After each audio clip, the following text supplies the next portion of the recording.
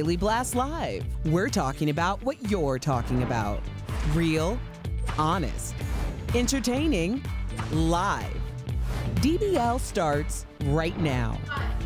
Welcome to DBL. It's Monday, March 15th. I'm Jeff, in for Tori, here with my friends who made it in the blizzard, Stephanie and Against Al. all odds, guys. I told my girl yesterday, I was like 95% we don't have a show tomorrow because it was crazy. It stopped snowing around 9. I was like, there's a chance, and here we are. So I'm glad you guys are in safe. Jeff, you came from Narnia. Came real far. I came far. I came far. We got some pictures and some stories that we're going to share with our audience. Just so you guys know, we're working on a skeleton crew already during COVID. So this is like the ribcage crew. Yeah, there's no one in the booth except for our big boss. Our big boss did make it in as well. He did make it in as well. He's here. All right, so I'm in for Tori, but in case you guys didn't know, we already started talking about it. Our studio is located here in Denver, so that crazy blizzard you heard about on the news, it happened yesterday in our backyard. There's so much snow that cars, tow trucks, and emergency vehicles are getting stranded. We're talking up to 24 inches of snow in parts of Colorado, and my driveway, up to 4 feet of drifts. No joke. Oh. Wow. And 2,000 flights were canceled at the Denver airport. So how did the DBL family weather the storm? There's my wife. See what I'm talking about? My wife. That was after an hour of work. That's my wife, Jordan, shoveling in the driveway. It's no joke. It takes a long time. And his driveway, you better believe me, it's long. It's a long driveway, let me tell you. That was after an hour. A neighbor came over with a snowblower to help us out. I got to tell you, I got to stop being cheap, man. I got to stop being cheap. You're in Colorado. It's an investment. No one's here, and I got to clap for that. One shovel we have. One shovel. Oh, but One shovel hey, my for that neighbors, driveway. it was a community thing. They came over and helped me out. I was up at sunlight this morning. Happy daylight savings, by the way. And I finished it off, and I reversed through the ice. There you go. Knocked your exercise for the day out. And my back will be shot for the next week. All right, this is a time lapse of Al's backyard showing the snow accumulation. Al, you thought ahead and did a time lapse. Yeah, I did a time lapse. I thought that was so cool, but just like you can see, and it really got bad over the first night, and you'll see the big difference that morning. It was crazy Sunday, and that's why I was just like, there's no way we're having a show Monday. You can see there, you can't even see anymore. There's that much snow and condensation and water. Wow. I was outside Saturday night barbecuing still. I'm like, man, those weather people don't know what they're talking about. Come Sunday morning, they do. They know exactly what they're talking about. Tori sent us a picture of her car and windows all covered up, so that's why she wasn't here today. I don't blame her. And it's a Prius, by the way. That wasn't going anywhere in this snow. Not at all. Not at all. Not built. But it wasn't all bad. Here's our producer, Courtney, snowboarding on her apartment's parking garage. What? Take advantage, She's Courtney. so cool. That's I mean, cool. what a cool idea. When in Denver, huh? I know, Denver, right? you got to roll with the punches. And our other co-host, Sam, sent us a video of her daughter, Sophie, enjoying the snow day. Kids love it. My kids love it. Actually, it was a little rough yesterday for my kids. They're small and the weather was blowing in their face. Yeah, it was a little Game of Thrones yesterday. It was a little White Walker in there. And our audio guy, Steve, sent us this photo of his son chilling, get it, in the backyard. Oh my gosh. He has got, I don't know if it's more sense or I don't know. No, I don't know what's going on there. Do you see these high school kids? I don't mean to call you out, but I'm gonna. They're walking around in shorts all the time when it's freezing during winter. It's so weird. What's that about? It's because their bodies have just rolled off the line, Jeff. They have the 2021 version. So like we have to gotta get rust proofing on ours. They're good to go. So that's why high school students can get away with it. You know what's really weird in England? Literally, so it's very divided, the north and the south. And in the north, the girls go out in little to no clothes. You would think it was like the height of summer in Miami, and it's pretty much like a blizzard. It's freezing, and if you wear a coat, it's really shameful. And down south, unless it's like red hot, they're always covered up. Isn't that weird? That's strange. I don't know. Thank you for sharing that with us. I would have never known that. No. It's But I mean, it's like I feel like winter clothes are really cool too. That'd be your time to break out your scarf and your big sweater, but nope. Are you a winter clothes person or a summer clothes person? I'm happier in summer. See, me and my wife were talking about this weekend. I like to throw on a sweater jam, bundle up. Yeah, you're a cold weather guy. Yeah. I kind of like the fall. I like the fall. They say winter is coming. See, I'm like, Thanksgiving's coming. That's my favorite. That's my favorite holiday. But I'm happy for the seasons, right? I mean, we got a snowstorm and it makes you appreciate summer that much more. That's right. There we go. All right. Did anyone watch the Grammys last night? Oh, and all this blizzard mess? You know Steph did. All right. If you didn't, here's what you missed. So Taylor Swift made history again. She's the first female singer to win Album of the Year 3 times, thanks to her album Folklore. And Megan Thee Stallion took home Best New Artist. It's the first time a female rapper has won that award since Lauryn Hill. She also took home Best Rap Performance for her song with Beyoncé. You jump on with Beyonce, you're going to get yourself a Grammy. Speaking of the Queen Bee, she was the night's big winner. She went into the ceremony with 9 nominations and walked out with the record for most Grammys won by any singer, male or female. Get this. For a total of 28 Grammys. That's enough now. You can't go anymore. Yeah, there's got to be a cap. That's it. Once you get to 30, it's over. But people are really buzzing about Blue Ivy, Beyonce's daughter, was featured on one of her songs, which means this 9-year-old is now a Grammy winner. How do we feel about that? It's cute and all, but this is like, that's like, no. Do you think she didn't win the Grammy. Beyonce won the Grammy, not the 9-year-old. But featured I don't think that's going to be the first award she wins for being the daughter of Jay-Z and Beyonce. Right. And first of all, because Blue Ivy has been attacked by people in the press, not us.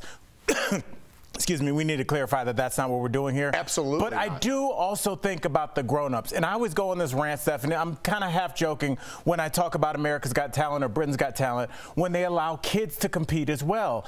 And I just think about the adults that have worked for 20, 25 years in the booth, missing holidays, missing Fridays, to be the best sound engineer, to get their voice perfect, to get those keys right on that piano. And when you start giving this award away to like my daughter was the baby in that movie College Road Trip with Martin Lawrence. Yeah. That's her as a little kid before it becomes whatever the daughter from the Cosby Show was. She was Raven Simone. Yeah. So yeah, she plays her as a baby. But if that movie won a Grammy, should my daughter that was 7 months get it? I don't know. I don't think so. Yeah. But I don't want to be hating. We're happy. No. Listen, I think on her own accord in the future, if she wants, being the daughter of Beyonce and Jay-Z, she'll probably earn herself a Grammy with that kind of talent. Absolutely. Parents, right? I mean, she's literally growing up in the most creative household where there are no limits. Right. Everything is a possibility. Any collaboration, any producer that you ever could dream to work with. I think if she had written the lyrics, or, do you know, I think then, of course, that's different. But I think, let's be honest, your mother is Beyonce. This is an amazing album which has been co-produced with also Jay-Z, one of the greatest producers, rappers, musicians of all time. So I feel like the credit should definitely go to the parents here. Yeah, it's all right. I mean, I'm not upset about it. Yeah, and I think DJ Khaled's son, I think he did too. He won and he was younger. I mean, you know, Blue Ivy is ancient compared to how old he was when he won his Grammy. He wasn't even one. Right. Yeah. So it's like, what are we doing?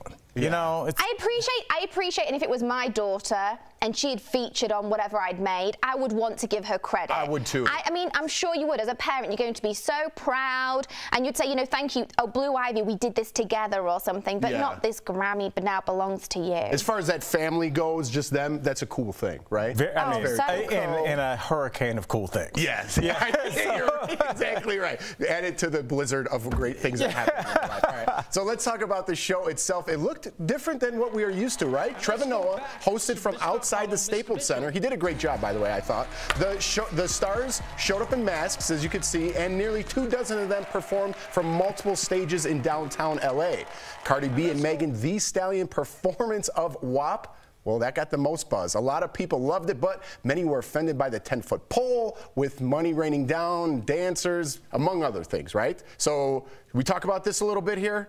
Yeah. How did you guys feel about that video? I mean, listen, what I watched yesterday, that Janet Jackson nipple slip was not a big deal.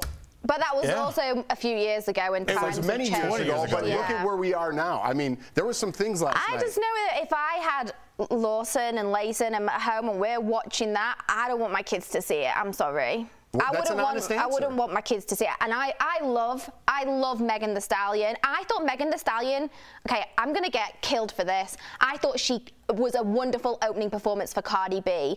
I loved the throwback to old school Hollywood, the tap dancers, the showgirls. And okay, yeah, there was a bit of twerking and a bit of, you know, sexy dancing, but the overall theme, she kept it on a level of class. I can't say the same about Cardi B, and I love Cardi B. It went a bit far for me. Hey, you got to throw out an honest answer. You know, I look at that and everybody's like, oh, I think about a mother, a suburban mother that looks at that, says, I'm so offended, and then goes off to pole dancing class. What do you think that is, bro? Oh, is that for your abs? Okay, dude. Look, man, everybody wants to feel sexy. You get to be a male, good-looking artist like Adam Levine or whatever. Yeah. Take your shirt off. Here are my tats. Here are my abs. Here's my pecs.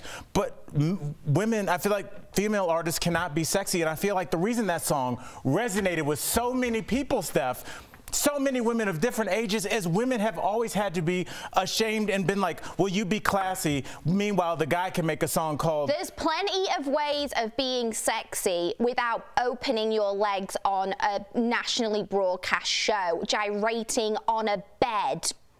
Yeah, but some people think that's sexy. And I don't, if I had a daughter, I would not want her to think that is how she has to behave to get attention. Steph, I believe any daughter raised by you would be able to be capable of critical thinking and be like, hey, that might be something I'm into, but that's something that I'm not. And I think that's why it's important to have influential female figures such as yourself. You're the living embodiment of a woman that would be able to make a critical decision like that. Well, I just think there's other ways. Like Megan Thee Stallion opened, it was classy. She wore a really beautiful outfit.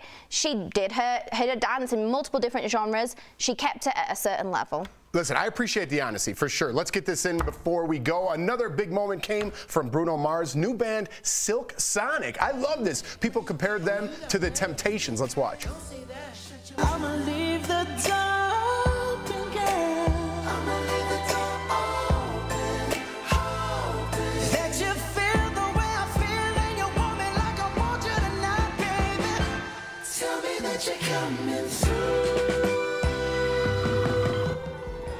Amazing. Now that's classy. Very Temptations, right? Love. What is old is new again, you know. And you know, I'm thinking about it. I've been following Anderson .Paak since he was like an underground artist, and his first couple songs were him talking about Sly and the Family Stone, and like in the song, he says, "Don't touch my tape deck. I got Sly and the Family Stone." So he's been on this his whole career, and if he's in your city, go see him. He raps and plays the drums at the same time. It is insane. He is one of the most talented people I've ever seen in my life. And Bruno Mars. Oh, I mean, wow. I forgot what a talent he was. Even when we did Little Richard, I mean, it was amazing. That was amazing. He's an amazing artist. I think we're going to see a lot more from these guys, and I think they're wonderful. The costumes, the attitude. See, that's what I want to see. All they needed was a little more gyration. Coming up on DBL, discover how a community came through for a veteran in the fight of his life. You don't want to miss this warming heart threads. And they're at it again, folks. Caught on camera behaving badly. We'll show you the new videos going viral coming up next. Closed captioning provided by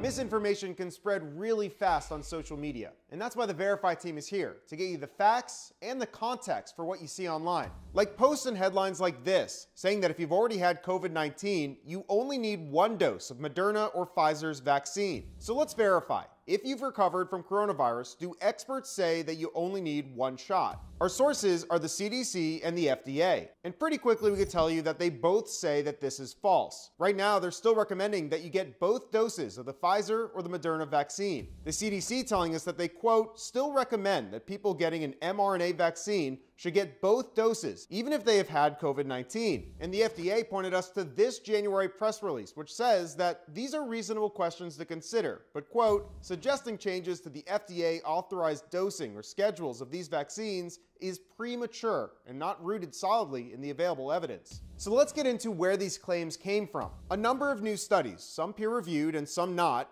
found evidence that people who had recovered from COVID-19 had a huge immune response to their first dose, similar to how non-infected people reacted to their second dose. And last month, France updated its guidelines to say that almost all people who have been previously infected with COVID can receive just one dose. So there's promising evidence, but here in the US, the recommendations have stayed the same. The experts say that you should still get both doses. With your Verify, I'm Evan Kozlov.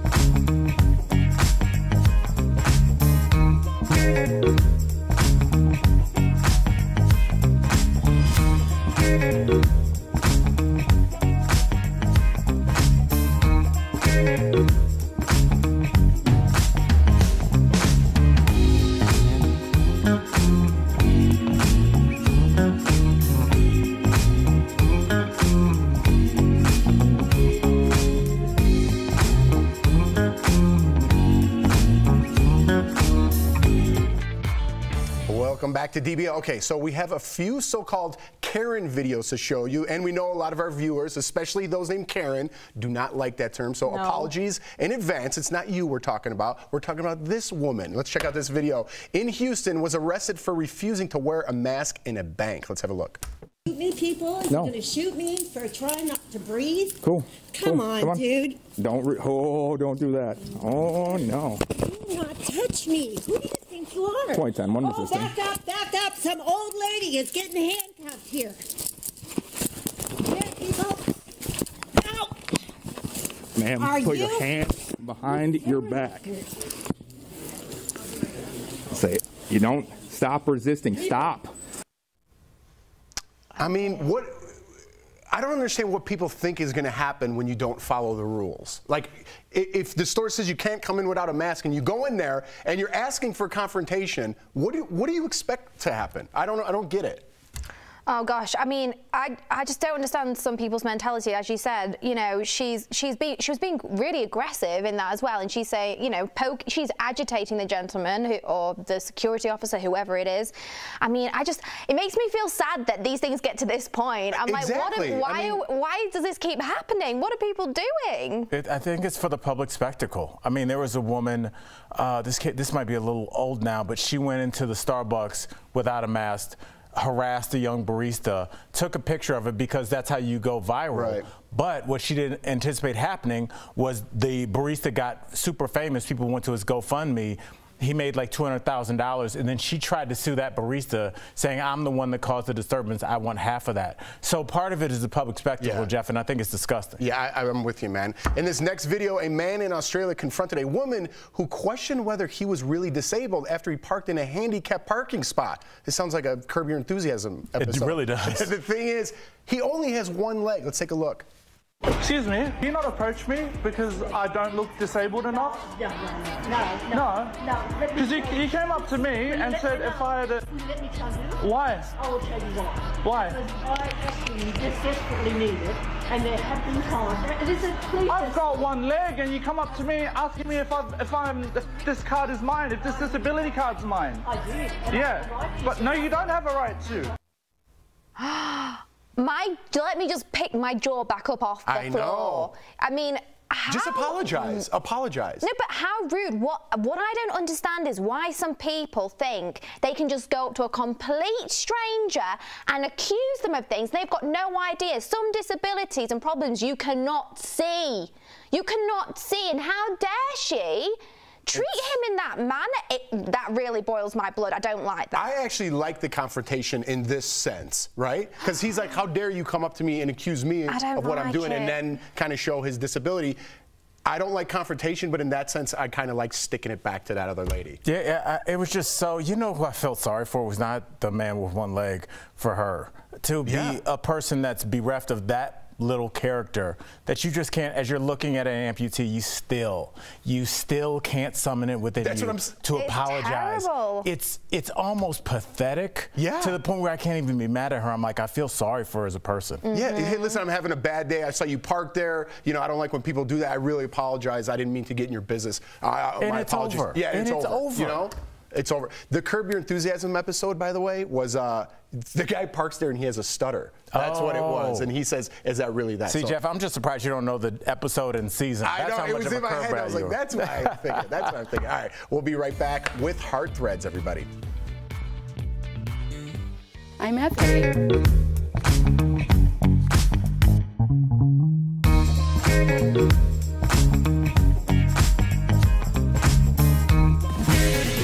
Spring break could look very different this year. Let's connect the dots. Last year, when spring break hit right as the pandemic was exploding, pictures of college students crowded on beaches quickly made headlines. In an effort to avoid a repeat this year, some colleges are taking an extraordinary step, canceling spring break. Now, that doesn't mean kids won't get any time off. Instead, places like the University of South Carolina are scattering days off throughout the semester. Other schools are trying to offer students incentives to avoid the urge to travel. And by incentives, we mean cold, hard cash.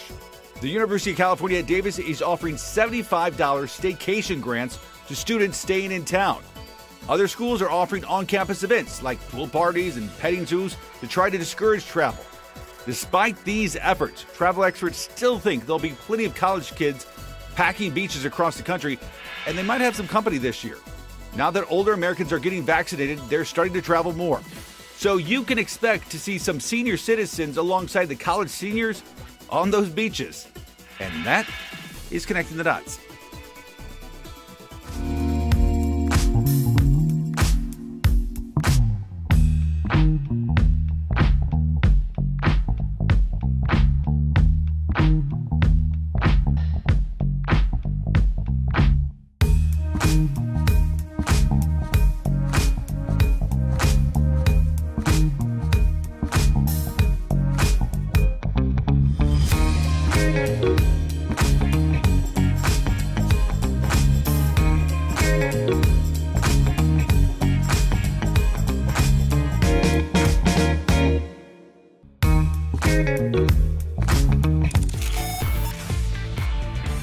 Welcome back to DBL. Today's Heart Threads is all about togetherness. As a Marine veteran battled stage 4 cancer, his community rallied to support him, showing us that in these difficult times, there's still more good in the world than bad.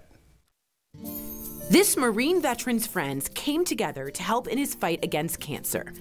Michael Carnell has worn a 22-link chain around his neck for several years. The chain represents the average of 22 veterans and active military who die by suicide every day. Michael has been working to help raise awareness for the last 10 years. Now it's Michael who needs support after a colon and liver cancer diagnosis.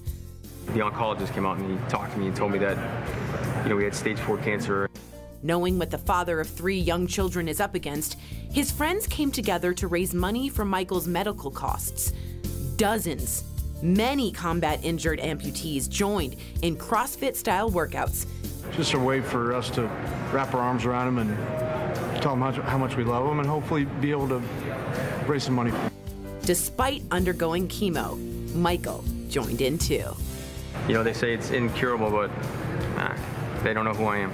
But when you look at his 3 kids and his beautiful wife, that's what really gets us. So that's I think we love Michael, but we really, really are about banding together, and the family is the why.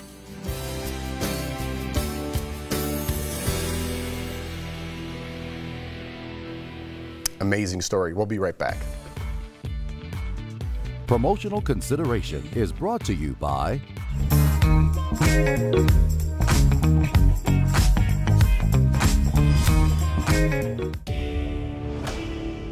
We know that there are a lot of numbers being thrown around about the COVID-19 relief bill, and the Verify team is here to go to the experts to find out what's real and what's just social media rumors. And we've noticed a lot of questions about the child tax credit. What is it and who does it help? To get answers, we spoke with Edward Carl, the Vice President of Taxation at the American Institute of CPAs. And we got pretty deep in the weeds on this issue. And you're looking for a weed whacker here. We also looked through the America Rescue Plan itself. Let's start with the basics. How much is the credit and who qualifies? The answer, according to Carl, is $3,600 per year for each child under 6 and $3,000 for children 6 to 17. This is a big change from the past, back when we had tax credits of just $2,000 per child and 17-year-olds were excluded. Now, there are some income requirements here, phasing out with an individual income of $75,000 and a joint income of $150,000. Next, let's verify, where's the IRS getting their information on your income and number of kids? Carl says it's going to be based on your latest tax returns. If you've already filed your 2020 return, it would be based on that.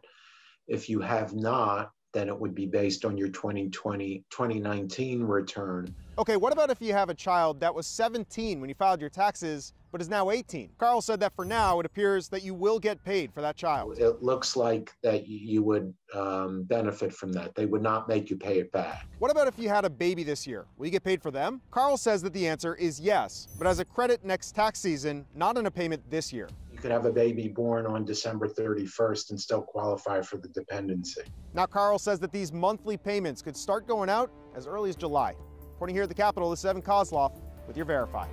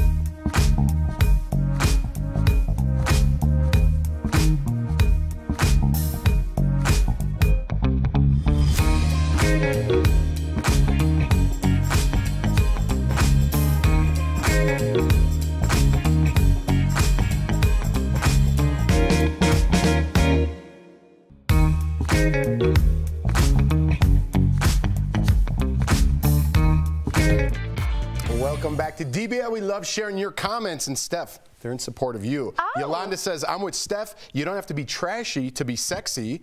Michael D. Williams from YouTube says, I'm with Steph. Not appropriate for all the children. And then this one's, where's that one? Okay, so Jermaine says, well, if the song is called WAP, what kind of performance did you expect? A church choir? No, I didn't expect a church choir. Obviously not. I just think, you know, there were certain elements, like the bed for me was enough. The bed for me was enough. I'm with you. I'm with you. They really, but I think that's what Cardi B does. She tries to push, see how hard she could push and how far she could go across that line. I think a lot of people felt the same way as you. Yeah, I think one thing though, I will give her this: that pink hair, that pink wig. Oh, fabulous. I'll give her that. We don't have any time. I just want to give a shout out to, obviously we made it on camera, but to all our people that made this show happen today. Oh, yeah, Against all, there should be a documentary made about this. A round great of applause job, for everybody in studio today. We're today. fantastic people. DBL's new every day. We'll see you guys tomorrow.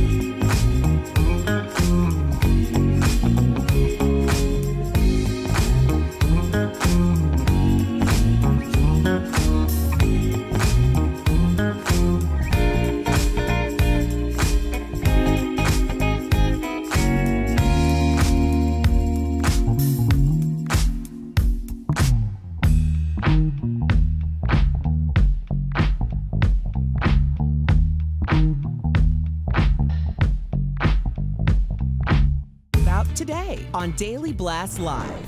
A record-breaking blizzard slams right here where we are in Denver. The crazy amount of snow we're digging out from right now. Out-of-control tantrums caught on camera. From a woman's refusal to wear a mask. Some old lady is getting handcuffed here. To another woman telling a driver he wasn't disabled enough to park in a handicap spot. Don't ever do that again. The Grammys looked a lot different last night, with stylish masks becoming the ultimate accessory. We've got the highlights, including the big winners and history-making moments. I can't believe this happened. It's such a magical night. And Marie Osmond on DBL today. From her time on The Talk to what her relationship is like with Donnie now. Would you want to work with your sibling every day? So Real, honest, entertaining, live. DBL starts right now. Welcome to DBL. I am Sam, and it's Monday, March 15th. I'm working from home, and there's Steph and Al and Jeff from studio. So, hi guys. First and foremost, I mean, if I were to look out my window right now, and we're going to talk about the blizzard, and I know that all of our viewers, if you've been paying attention to the news, you've seen that it has snowed really hard. In fact, 24 inches right here in Denver where we shoot. So, Al, Stephanie, Jeff, were you guys okay getting into the studio earlier? should I start? Yeah, you had a much crazier I was the trip. furthest away. Yeah, it was. It was tough, Sam. I mean, I shoveled last night. I think we have a picture of my wife out in the driveway helping me out. We have one shovel, by the way.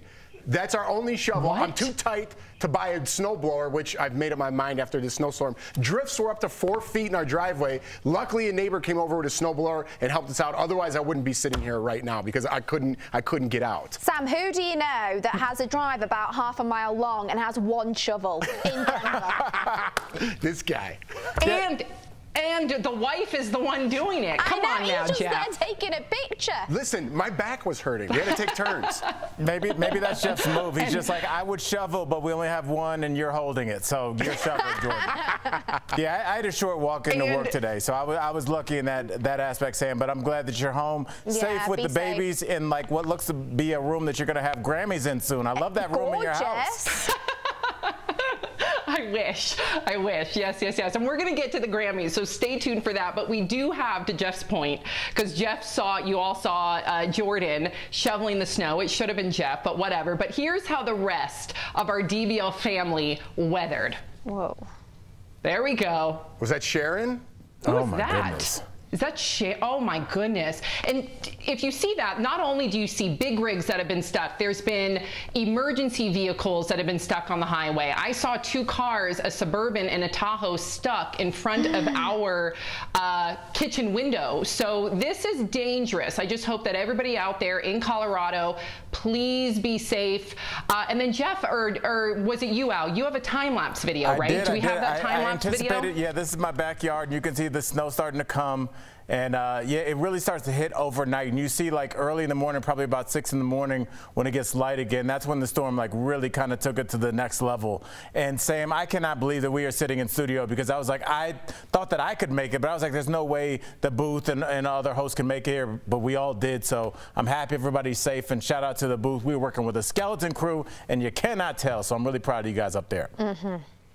Amazing. Yeah, I'm glad that everybody's safe. Okay, so let's move on to the Grammys, because I wonder, considering that a lot of people have kind of lost interest in award show, this seems to have been different. So I see a lot of people talking online. Now, of course, Taylor Swift, there she is. She is the first female artist to win 3 times for Album of the Year. We also have Megan Thee Stallion, and Megan Thee Stallion, she won for Best New Artist as well as Best Rap Performance for Savage featuring Beyonce. Now, speaking of Queen Bee, not only did she look fabulous, yes she did, but she was nominated 9 times, and she ended the night, you guys, breaking a record for most Grammys won by a singer.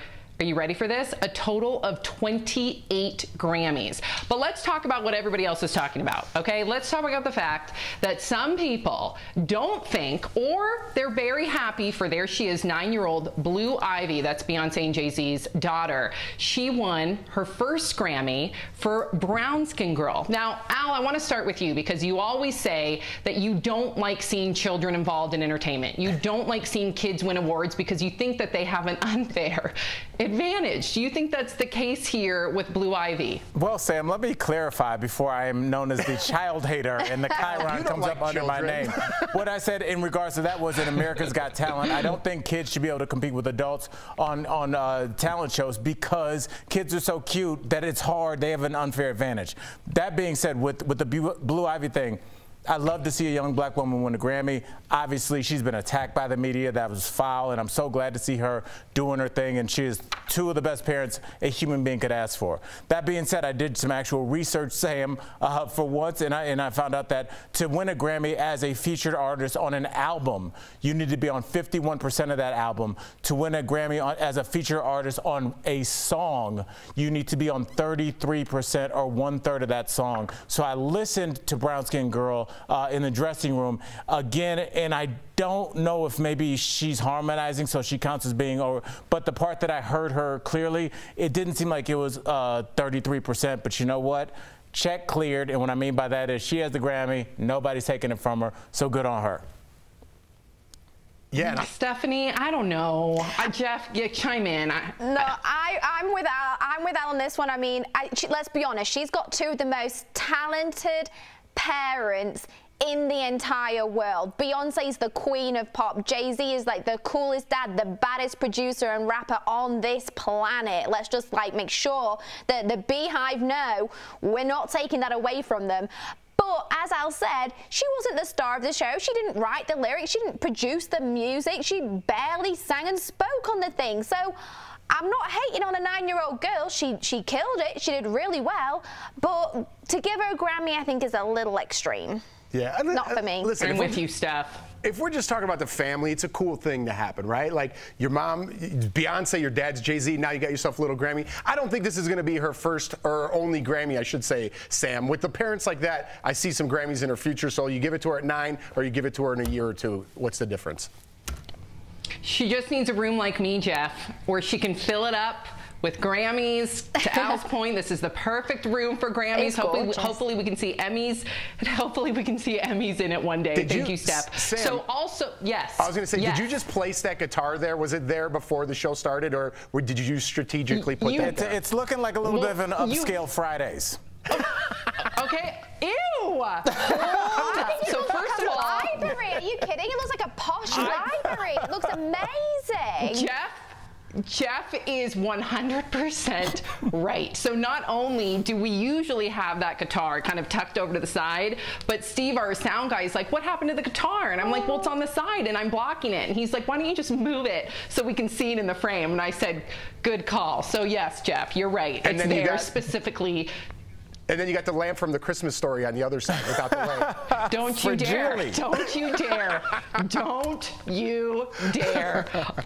Okay, so let's continue to talk about the Grammys, because not only did Trevor Noah host it, and I thought he did a fantastic job, but a lot of people are talking about Megan Thee Stallion and Cardi B's performance of WAP. So I want to hear from you guys, because you've got people celebrating them, saying that it was very sex positive, and they're happy that CBS allowed them to do this performance, even though they did have to completely tone it down.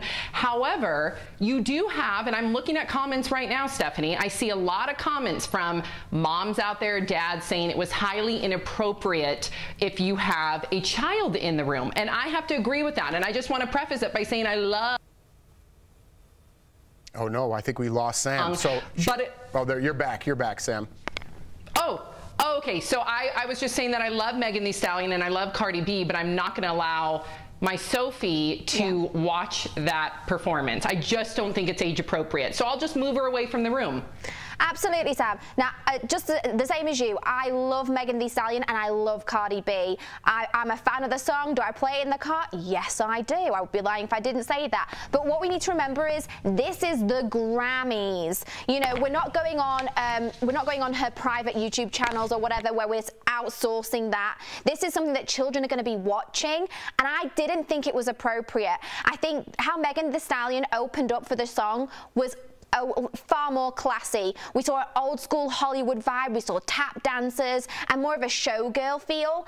I was here for that. And when Cardi B actually came out, I thought, wow, her hair looks amazing. She's kind of got a robotic theme going on. Okay. And I liked the start. But when it got to her climbing on top of a giant purple bed, legs spread wide open like we're in the centerfold of Playboy, and she's gyrating, it went one step too far. Can adults enjoy something too? There was a lot of people that probably enjoyed that. It was sexy. It was full of sexual energy. I know everybody's like, the kids.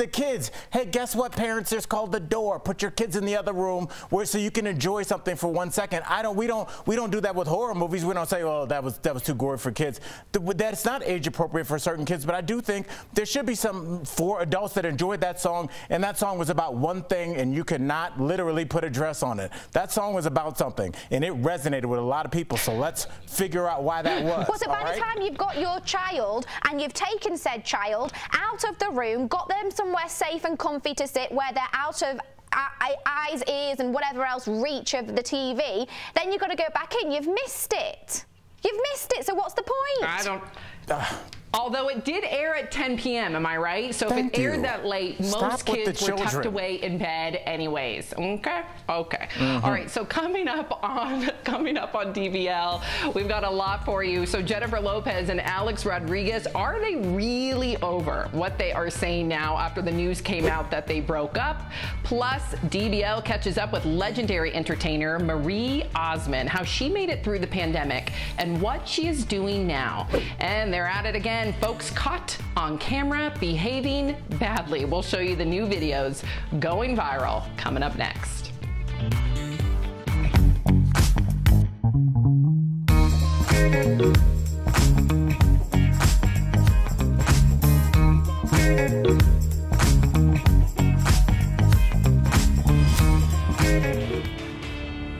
Misinformation can spread really fast on social media, and that's why the Verify team is here, to get you the facts and the context for what you see online. Like posts and headlines like this, saying that if you've already had COVID-19, you only need one dose of Moderna or Pfizer's vaccine. So let's verify. If you've recovered from coronavirus, do experts say that you only need one shot? Our sources are the CDC and the FDA. And pretty quickly we could tell you that they both say that this is false. Right now, they're still recommending that you get both doses of the Pfizer or the Moderna vaccine. The CDC telling us that they, quote, still recommend that people getting an mRNA vaccine should get both doses, even if they have had COVID-19. And the FDA pointed us to this January press release, which says that these are reasonable questions to consider, but, quote, suggesting changes to the FDA authorized dosing or schedules of these vaccines is premature and not rooted solidly in the available evidence. So let's get into where these claims came from. A number of new studies, some peer-reviewed and some not, found evidence that people who had recovered from COVID-19 had a huge immune response to their first dose, similar to how non-infected people reacted to their second dose. And last month, France updated its guidelines to say that almost all people who have been previously infected with COVID can receive just one dose. So there's promising evidence, but here in the US, the recommendations have stayed the same. The experts say that you should still get both doses. With your Verify, I'm Evan Kozlov.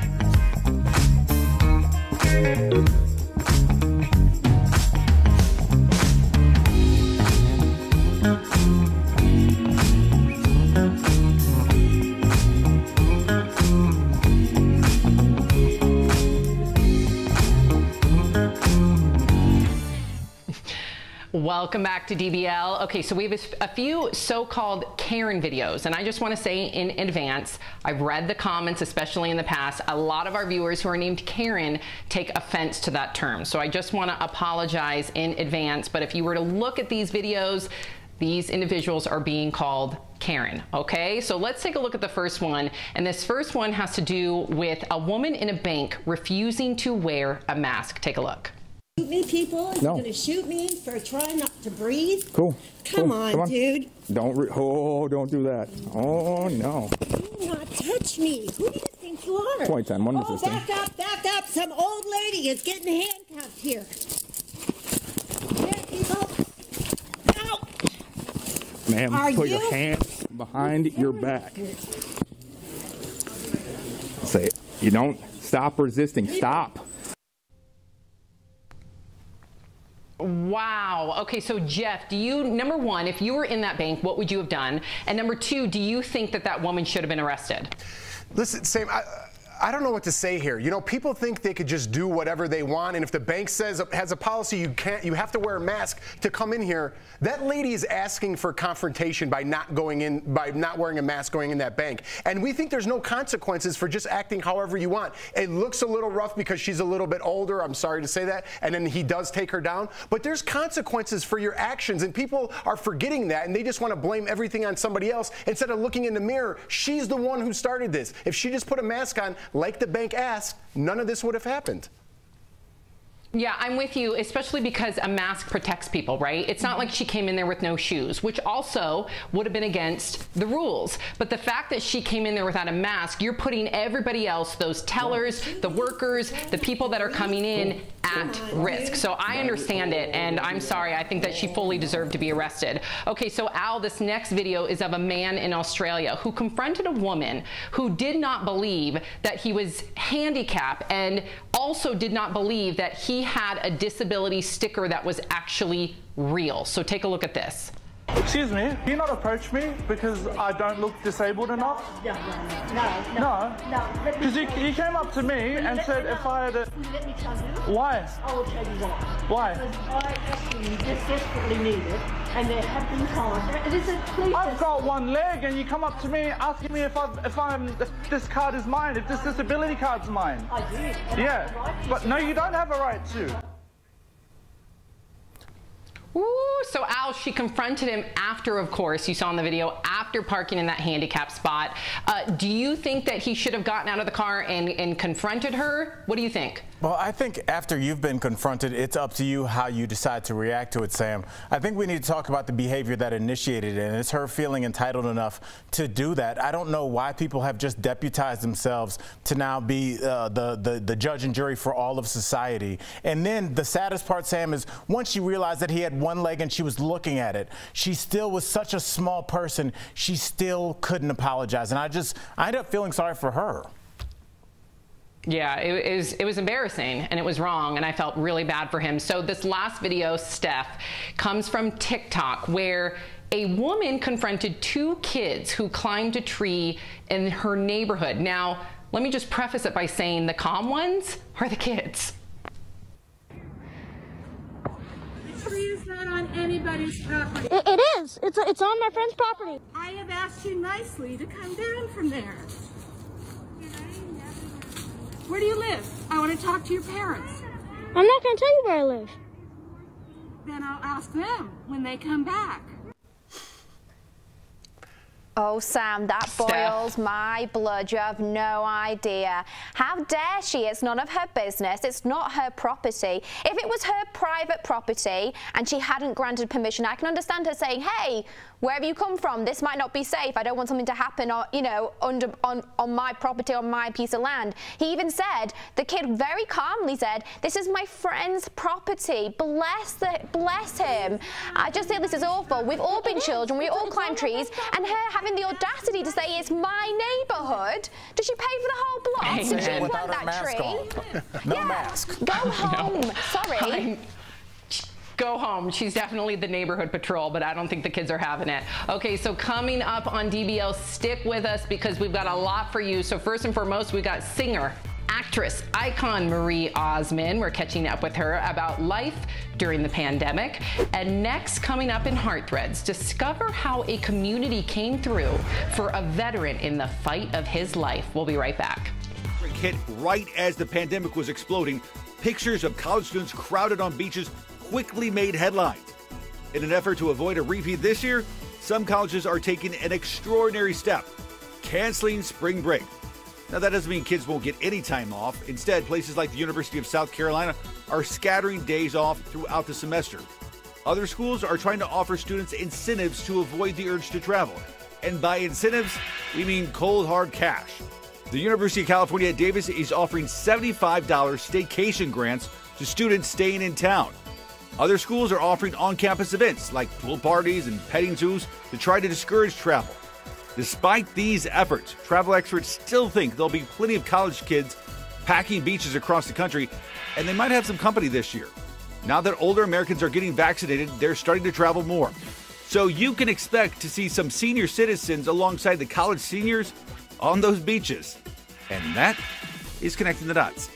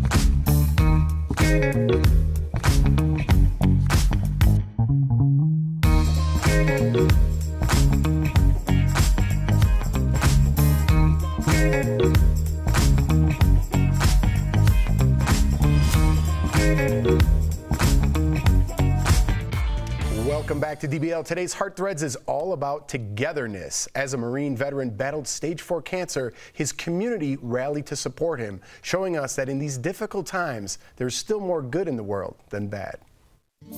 This Marine veteran's friends came together to help in his fight against cancer. Michael Carnell has worn a 22-link chain around his neck for several years.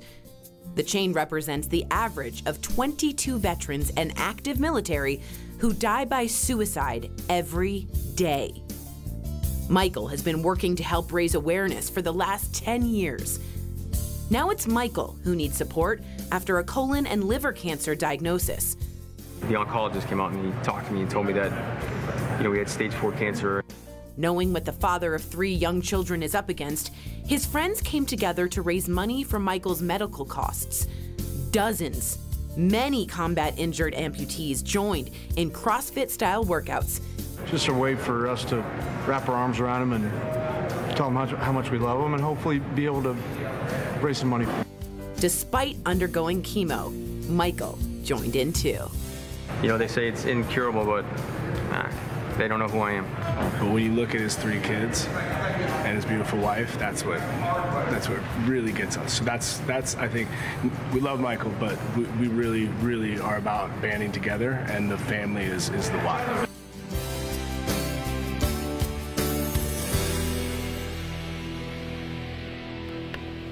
Amazing story. We'll be right back. Promotional consideration is brought to you by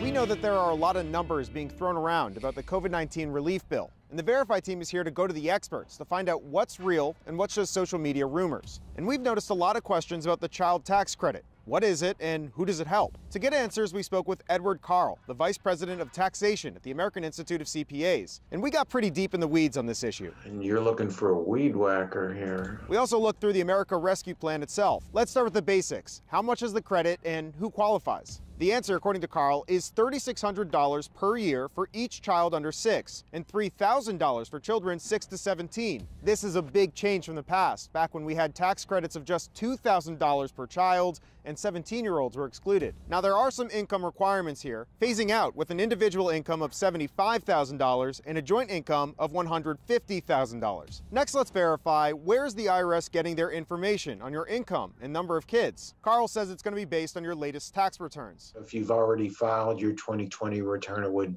be based on that. If you have not, then it would be based on your 2019 return. Okay, what about if you have a child that was 17 when you filed your taxes, but is now 18? Carl said that for now, it appears that you will get paid for that child. It looks like that you would benefit from that. They would not make you pay it back. What about if you had a baby this year? Will you get paid for them? Carl says that the answer is yes, but as a credit next tax season, not in a payment this year. You could have a baby born on December 31st and still qualify for the dependency. Now, Carl says that these monthly payments could start going out as early as July. Reporting here at the Capitol, this is Evan Kozloff with your Verify.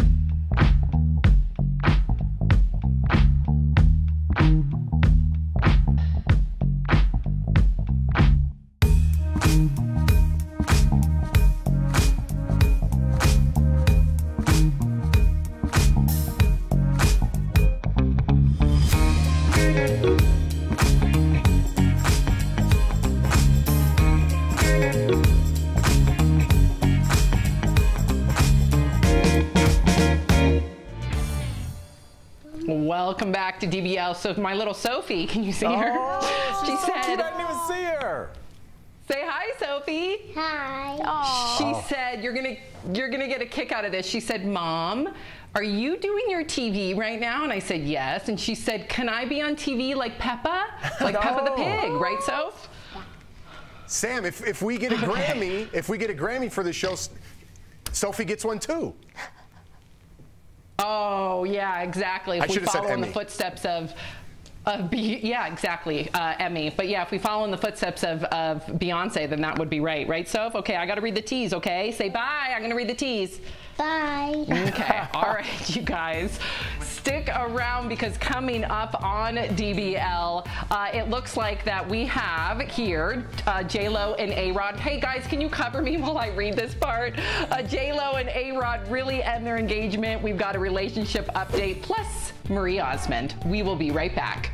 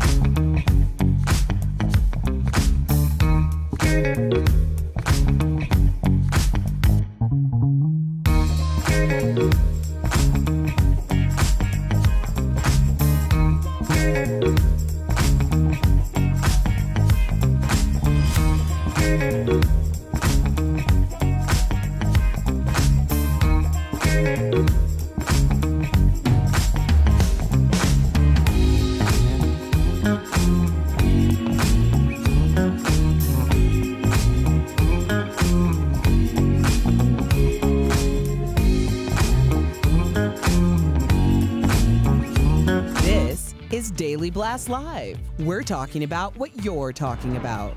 Real, honest, entertaining, live. DBL starts right now. Welcome back to DBL. I'm Sam here with Al, Stephanie, and Jeff in the studio. I'm hosting from home because there is a giant blizzard outside. All right, let's get to what everyone is talking about. So A-Rod and Jennifer Lopez. Many of you have seen over the weekend, in fact, on Friday, it took over the news cycle. Many people wondering, actually even stating that they had broken up. Well, the couple has now defended their relationship. So J-Lo and A-Rod issued a statement saying, quote, all the reports are inaccurate. We are working through some things. On Sunday, J-Lo also called out the false reports by posting a TikTok video showing a headline saying the two had broken off their 2-year engagement. And she was saying that that was a false headline. So she was poking fun at it. Do we think that this is them preventing the inevitable, Stephanie? Or do you think that this is just the media running amok? I mean, the media loves to have a field day, especially with Jennifer Lopez and her past history of, I don't like using the word failed relationships, because we all learn, don't we? We evolve and change, and someone who was right for you years ago doesn't mean that they're the right person now. But I do think, Jeff and I have spoken about this before, we've said that dating someone, being engaged to someone like Jennifer Lopez, that is such a powerhouse, that is so hardworking and driven, it's got to be tough, because let's be honest, there's got to be an element of narcissism there to achieve not only that level of fame, that level of success, and also the pure dedication it takes, the hours in the gym that she's sacrificing, being with her family or her partner or friends in order to stay in shape, and the hours she puts into her performances. It's incredible, but that comes at a cost, and it's a cost that a lot of men have said, you know what, I don't think I can pay it anymore. So who knows? But there's been drama, hasn't there, for many years. Again, Jeff and I were talking about Madison from Southern Charm, because he and his wife and I both love that, and we think she's gorgeous. But there's been a few rumours that there's been a bit of foul play, potentially. Ooh, good. Jeff, what do you make of this? You know, like Steph said, I do watch that show Southern Charm with my wife, and this came out a couple months ago. Like, they had the reunion, and they were talking about a former baseball player, and then if you Googled it, you found out it was Alex Rodriguez. Apparently, they were FaceTiming. He says they weren't. She says they were. I don't know. He says, she says. But I'm surprised it's just getting in the news now, and now we're starting to see maybe a split with Alex Rodriguez and Jennifer Lopez. So I don't know. I think we're going to hear more about this story as it unfolds.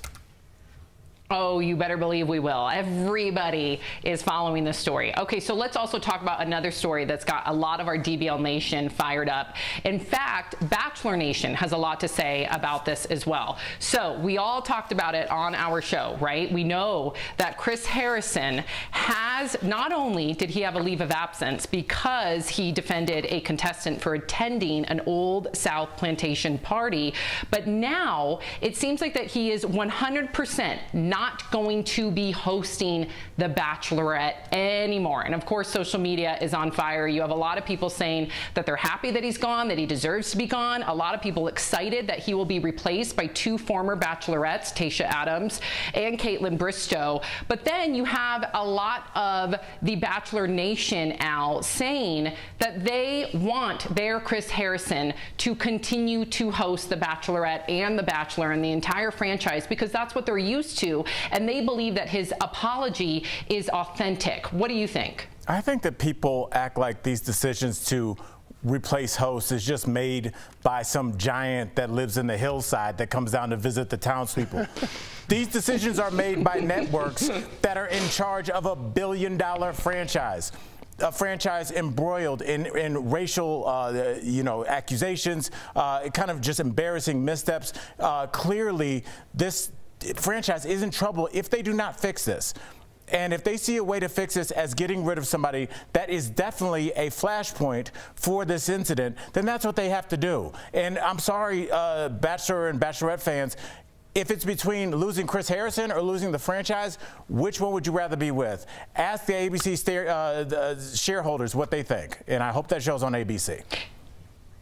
And Stephanie, I actually think that more eyeballs will be tuning in. I love Caitlin Bristowe. I love Tayshia Adams. So I'm going to be tuning in even more. So I think this is going to help the franchise. What do you think? Well, I believe that if the network is going to put these two women in the spotlight, which will be fantastic, and I love seeing a female duo hosting. We've got a few amazing shows in the UK that work very well with that concept. I just hope that the network gives them enough time to really cultivate and mature with that audience, because people are so quick to say, oh, I don't like it, or the host has changed. They need a few seasons to really build up that momentum, and I just hope that the network gives them that chance, because I'm sure they're going to shine, and obviously they've been on the show, they know how it works, and the audience will have some affiliation after seeing them on the show, like you do, Sam.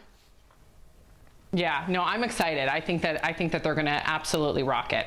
All right, so you guys have to stay tuned, because we have the one and only Marie Osmond coming on DBL. She's an iconic entertainer. She's backed by popular demand. She's telling us all about her philanthropy, her current projects, and her relationship with brother Donnie today. Closed captioning provided by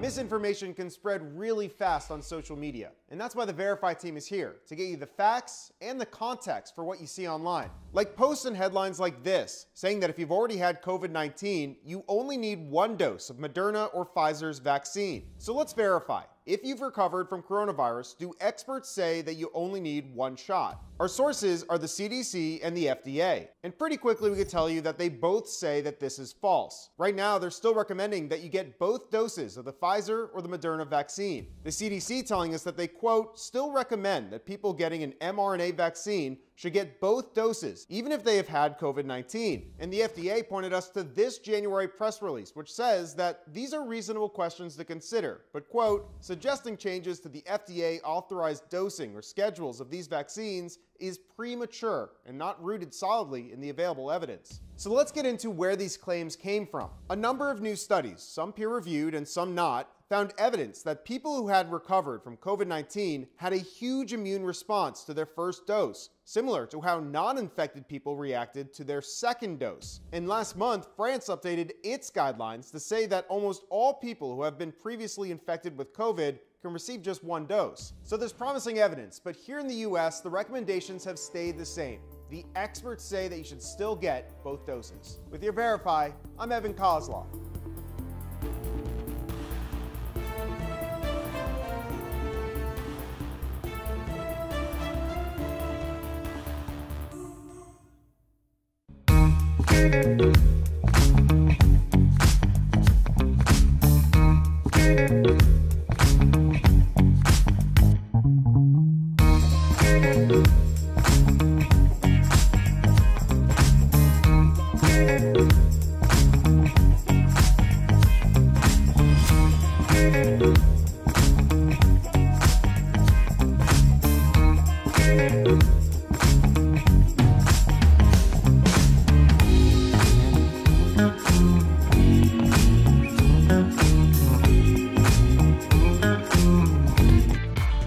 Welcome back to DBL. Marie Osmond is a singer, actress, author, philanthropist, and somehow she found free time to stop by DBL and hang out with us because we had such a great time with Marie and catching up with the superstar. We wanted to share it with you again. Check it out. There she is. Hi, guys. How are you? We're doing great, Marie. Thank you so much for joining us here. I'm a huge fan. We're all huge fans. Before we get started, I just had to jump right in and ask, what have you and your family been up to this past crazy year? What have you guys been doing? Well, are you speaking family like the one I came from or the one I have? Because they're both kind of crazy. You're right. I'm going to say the one you have right now. The one you have right now. Well, you know, the pandemic shut everything down, but I think it's been a really wonderful time to sit and think about the things that are really important in life and what really truly matters. I have been able to work at home. I've been able to record. I'm working on an album right now, getting ready to do a big symphonic tour, but mostly spending time with my grandkids, which has just been a piece of heaven for me. Grandkid. I'm like, I know, right? It's my turn to talk. I was like, grandkid. I didn't know if you misspoke. So, yeah, I mean, you are glowing. You look wonderful. You're Al, right? I am. Are you Al? Yes. You're so cute, Al. He's your favorite, huh? Thank you so much. And Sam, I just want to say I feel your pain being outnumbered. Oh, honey, yes, you do. She Let me handles tell those you. boys just fine. Yeah, I learned from you. I take a page from your book, so therefore. And Jeff, I like you too, so there. You are a true professional. Yes, I don't really like it, but Jeff, there you go. Now, Marie, I'm really excited to ask you this question because I actually have a buddy of mine, Frank Kelly, and obviously we're both stand-ups, and he did a Vegas residency, and he loved it. And I know you did the same with your brother, Donnie. So speaking of him, you guys did the residency until 2019, I believe, and you wrapped that up then. Be honest with this. Are you excited that you're kind of taking a break from your big bro, or do you wish you could keep it going? Because everybody loves us. Well, hey, you know what? That's a really good question. Would you want to work with your sibling every day? So, no. So we were supposed to be there for 6 weeks, and it ended up being 11 years. Oh, my goodness. And they said by the time we left there that we ended up doing more shows than Celine and Elvis combined. Wow. So it was a full-on residency. It wasn't like come and go. We were there, you know, 5 nights a week. all the time, and it was wonderful. It was really a great stay-at-home job, but but we were going to go to 10 years, and then we decided, I don't know if you saw Spinal Tap, but we decided to go to 11 because it's one more. Wow. I want you to come back to Vegas. I feel like we're going to see you do one more year reunion. So. Just one more, maybe in a couple of years, let the excitement, anticipation build. I'm there. We're putting it in the universe. We are there. And you know, I have to tell you, it's nice to be able to have the freedom. I'm getting ready. I'm doing a huge symphonic show. When you have like 60 some odd pieces behind you live, and that's what I kind of want to do. My music, I can sing opera, I can sing legit soprano, the Great American Songbook. Besides country, I am a little bit country, and but we're gonna be touring, and you can't do those things when you're locked down on a residency. So it's something that I'm looking forward to do. Well, we're looking forward to it as well. And also 2020, despite all the chaos, right, with the pandemic, it was a big year for you. Of course, not only everything that you just named, you have all these projects, but also you stepping down from the talk. For you, what was it like just being able to let your hair down, let all of your fans see this different side of you and learn about you and your opinions? Was that difficult for you to do on a daily basis, or was it refreshing and cathartic? You know what? I enjoyed it. With everything, there's a time to step away. I don't know that it was so much opinions. Look, I don't get into politics. I think you alienate half your audience, as my friend Dolly says. But, you know, it just a little different format, and I just, you know, it was time to move on, and I thoroughly enjoyed it. But I've always been, Sam, very honest with my audience, and I've tried to be very open and forthright. But it's hard to get into something serious when you have literally 30 seconds to talk about it. Isn't that the truth? Sometimes you feel trapped. We do know. I definitely know. But you brought up your transparency, and I just have to thank you from a mother that went through postpartum depression. It was your transparency that really did save so many women's lives after you, and I just want to personally thank you for that. You're incredible. Your transparency saves lives. No, you know what? I think that I didn't have a sister. I think we all go through this thing called life. And God doesn't care who we are. He cares what we are and how we give back.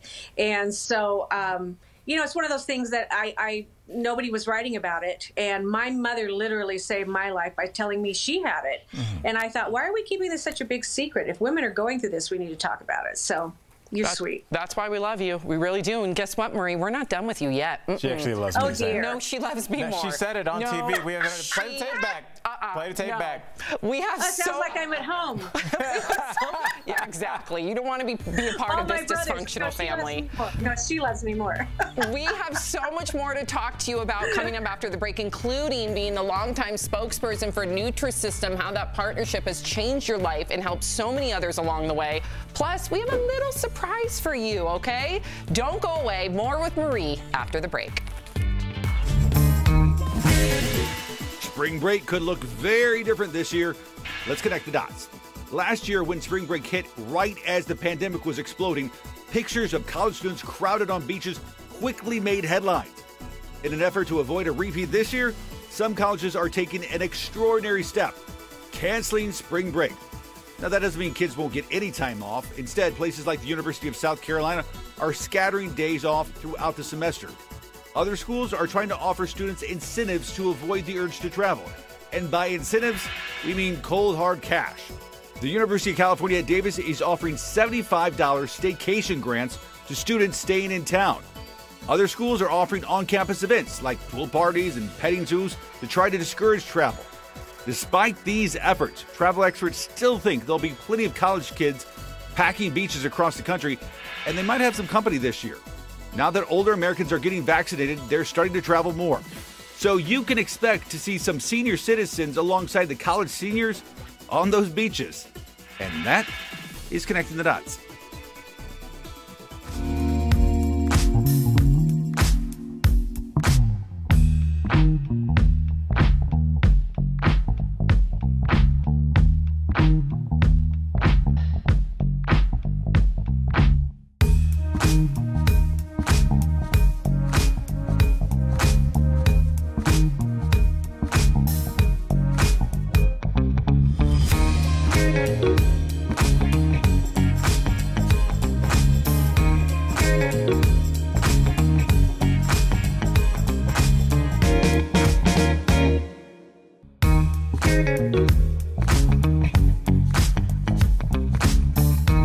Welcome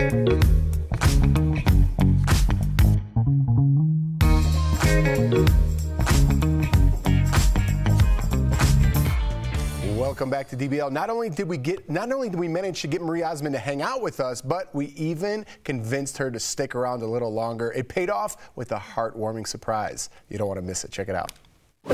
Despite all of our dysfunctional family vibes over here, I'm glad that you stuck around. Hey, all I know is that after these intros, I'm feeling good about myself. Yeah, you should. Well, we're not done with you yet. You have well, you have many feathers in your cap. A lot of accomplishments in your career, well-deserved. But you're also famous for being the Nutrisystem spokeswoman. Do you ever feel any sort of pressure to keep up appearances as the face of Nutrisystem? I mean, you are inspiring so many people to live their best lives. Is that pressure on you?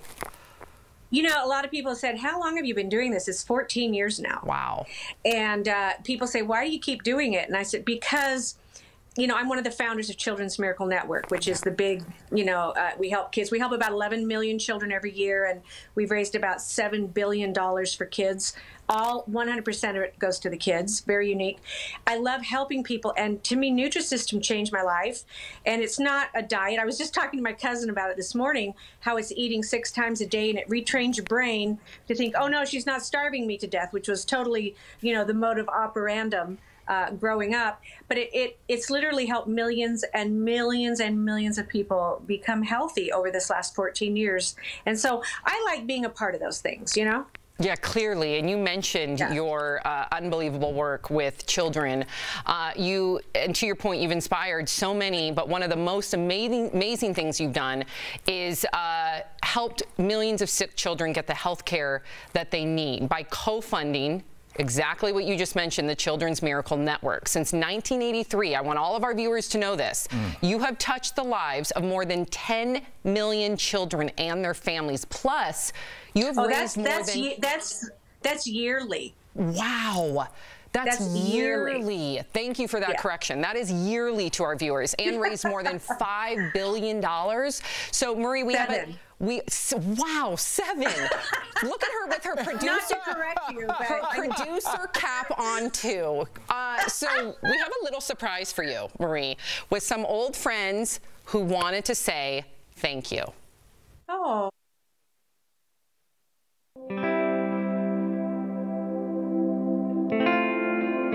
Hey, it's me, Isaiah. I just want you to know how much you impact my life and the lives of 10 million kids at Children's Miracles Network hospitals. I want to thank you from the bottom of my heart for all the love and support for helping a kid like me. I first met Marie back in 1996, soon after I had lost my left leg to bone cancer as a child. I just wanted to say thank you so much for co-founding CMN and for helping 10 million kids like me get the proper health care that they need. I want to personally thank you for being my friend, cheering me on in good times and bad times. Marie has touched both of our lives in so many ways. She has such a big heart. I adored you and your personality and your presence, and you were just so sweet and kind. So, you know what? Thank you so much. And we are eternally grateful for all your continued love and support. Thanks, Marie. We love you. Thank you for believing in us and helping keep patients like myself alive to reach our dreams. Oh my God, Marie. So I know them all. The couple, I knew him when he was a little guy, and he had his leg amputated from cancer. And you know, I told him, I said, we all go through terrible things in life, but it's not what we win at. It's how we lose and how we get ourselves back up. And we just had, over the years, we've had wonderful conversations. Well, he ended up being in the Olympics, Paralympian. Wow. And the woman who married him worked at one of our children's hospitals. Wow. And so, you know, I've seen over 38 years now, I've watched these kids. Isaiah, who was born without a chin, goes through different things. He just lost one of his dear friends, and I called him, and he can't talk like we do, but he said, you know, God made me this way, and I'm here to inspire others to keep moving forward. These kids, they inspire me. This isn't about me helping them. They help others. They're all of them, from singing, they're all amazing. Anyway, I love them. I'm just absolutely, I mean, I see Jeff tearing up. We're all tearing up over here. That's why I'm not talking, because the $7 billion is an amazing accomplishment. I mean, $7 billion, but to just put those few faces to what you've did is priceless, right? So you are a megastar on this planet, but more than all that showbiz stuff, Marie, you're a great person. And that, to me, that's such an accomplishment. So hats off to you. You're so sweet. I had a mother who, I remember when I was doing the Donnie and Marie show and had like 250 pages of script to memorize in 2.5 days. No, about 350 in 2.5 days. And we did a double tape week, which meant 700 in 2 days. And I came home late, and we had costume fittings and all the ice skating routines and everything else. Anyway, I got there and I said, Mom, I'm going to bed. We're taping in the morning. I need to look good. And she goes, you haven't done your chores. And I said, hello, I'm Marie Osmond. And she said, no, that's your job. This is reality. You do your chores. You remember that job can go away, but the life doesn't. This is life reality, and you need to help other people and give back. And I believe that's the greatest way to build self-esteem, is to serve others. You are so humble as well, Marie Osmond. It has been yes, it's been an absolute pleasure. Before we let you go, quickly tell us about your very special projects that are in the works. Well, I just mentioned them briefly. There's a lot of things. I actually have some movies that I'm working on right now. I'm actually producing one of them. It's something I've always wanted to do. When I went back to New York after Donnie and Marie, the first variety, wanted to act. So I'm moving into that, the album, of course. But I know you're running out of time, so just follow me on my social media. She's still a producer. She's still got that producer hat on. We look forward to seeing all of your those cutoffs. All of your new projects. Thank you again, and we will be right back. Promotional consideration is brought to you by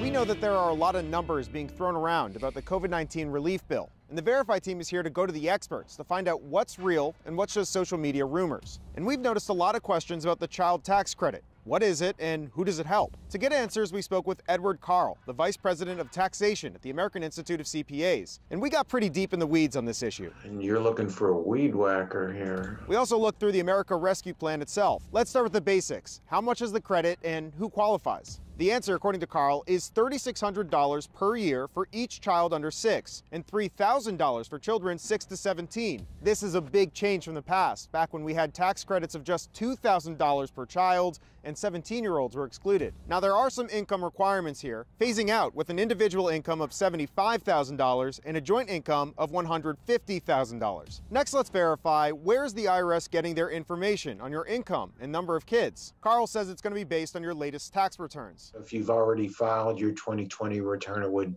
be based on that. If you have not, then it would be based on your 2019 return. Okay, what about if you have a child that was 17 when you filed your taxes, but is now 18? Carl said that for now, it appears that you will get paid for that child. It looks like that you would benefit from that. They would not make you pay it back. What about if you had a baby this year? Will you get paid for them? Carl says that the answer is yes, but as a credit next tax season, not in a payment this year. You could have a baby born on December 31st and still qualify for the dependency. Now, Carl says that these monthly payments could start going out as early as July. Reporting here at the Capitol, this is Evan Kozloff with your Verify.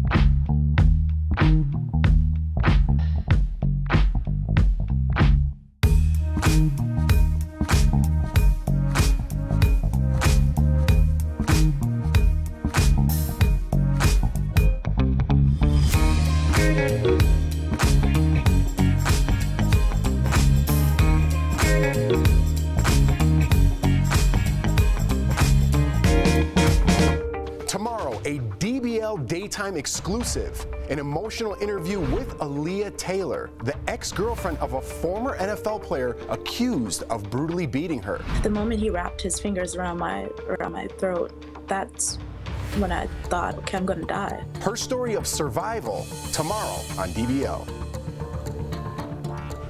You do not want to miss that tomorrow. Look who just woke up from his nap. Oh. Hi, everybody. It's Mr. Miles. Just woke up from his nap. What a cutie. It's happy first birthday to him as well. It was his first birthday the other day. Oh, yeah. Big one. Yes. 1 year old. Can you guys believe it? I mean, the fact that we're hosting from home in the pandemic and he's 1, it's like time has escaped us. We'll see you guys all tomorrow. Be safe, everybody. Bye, Bye guys.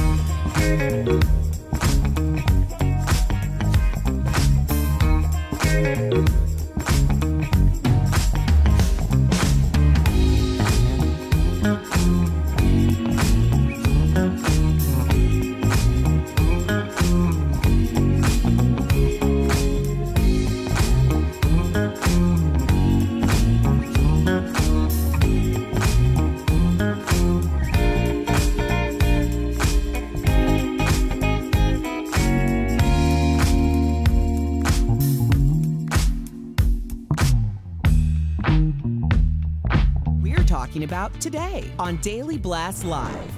A record-breaking blizzard slams right here where we are in Denver. The crazy amount of snow we're digging out from right now. Out-of-control tantrums caught on camera. From a woman's refusal to wear a mask. Some old lady is getting handcuffed here. To another woman telling a driver he wasn't disabled enough to park in a handicap spot. Don't ever do that again. The Grammys looked a lot different last night, with stylish masks becoming the ultimate accessory. We've got the highlights, including the big winners and history-making moments. I can't believe this happened. It's such a magical night. And Marie Osmond on DBL today. From her time on The Talk to what her relationship is like with Donnie now. Would you want to work with your sibling every day? So real, honest, entertaining, live. DBL starts right now. Welcome to DBL. I am Sam, and it's Monday, March 15th. I'm working from home, and there's Steph and Al and Jeff from studio. So, hi guys. First and foremost, I mean, if I were to look out my window right now, and we're going to talk about the blizzard, and I know that all of our viewers, if you've been paying attention to the news, you've seen that it has snowed really hard. In fact, 24 inches right here in Denver where we shoot. So, Al, Stephanie, Jeff, were you guys okay getting into the studio earlier? Yeah, should I start? Yeah, you had a much crazier I was the trip. furthest away. Yeah, it was. Jeff. It was tough, Sam. I mean, I shoveled last night. I think we have a picture of my wife out in the driveway helping me out. We have one shovel, by the way. That's our only shovel. What? I'm too tight to buy a snowblower, which I've made up my mind after this snowstorm. Drifts were up to 4 feet in our driveway. Luckily, a neighbor came over with a snowblower and helped us out. Otherwise, I wouldn't be sitting here right now because I couldn't get out. Sam, who do you know that has a drive about half a mile long and has one shovel in Denver? This guy. And the wife is the one doing it. Come on now, he's just Jeff. there taking a picture. Listen, my back was hurting. We had to take turns. Maybe that's Jeff's move. He's just like, I would shovel, but we only have one, and you're holding it. So you're shoveling, Jordan. Yeah, I had a short walk into work today, so I was lucky in that aspect, Sam. But I'm glad that you're home, safe with the babies in like what looks to be a room that you're going to have Grammys in soon. I love that room in your house. I wish. Yes.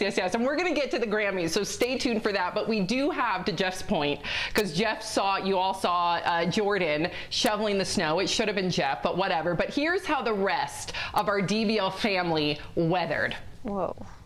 There we go. Was that Sharon? Who was that? Goodness. Is that shit? Oh my goodness. And if you see that, not only do you see big rigs that have been stuck, there's been emergency vehicles that have been stuck on the highway. I saw 2 cars, a Suburban and a Tahoe, stuck in front of our kitchen window. So this is dangerous. I just hope that everybody out there in Colorado, please be safe. And then Jeff, or was it you, Al? You have a time-lapse video, right? Do we have that time-lapse video? Yeah, this is my backyard, and you can see the snow starting to come.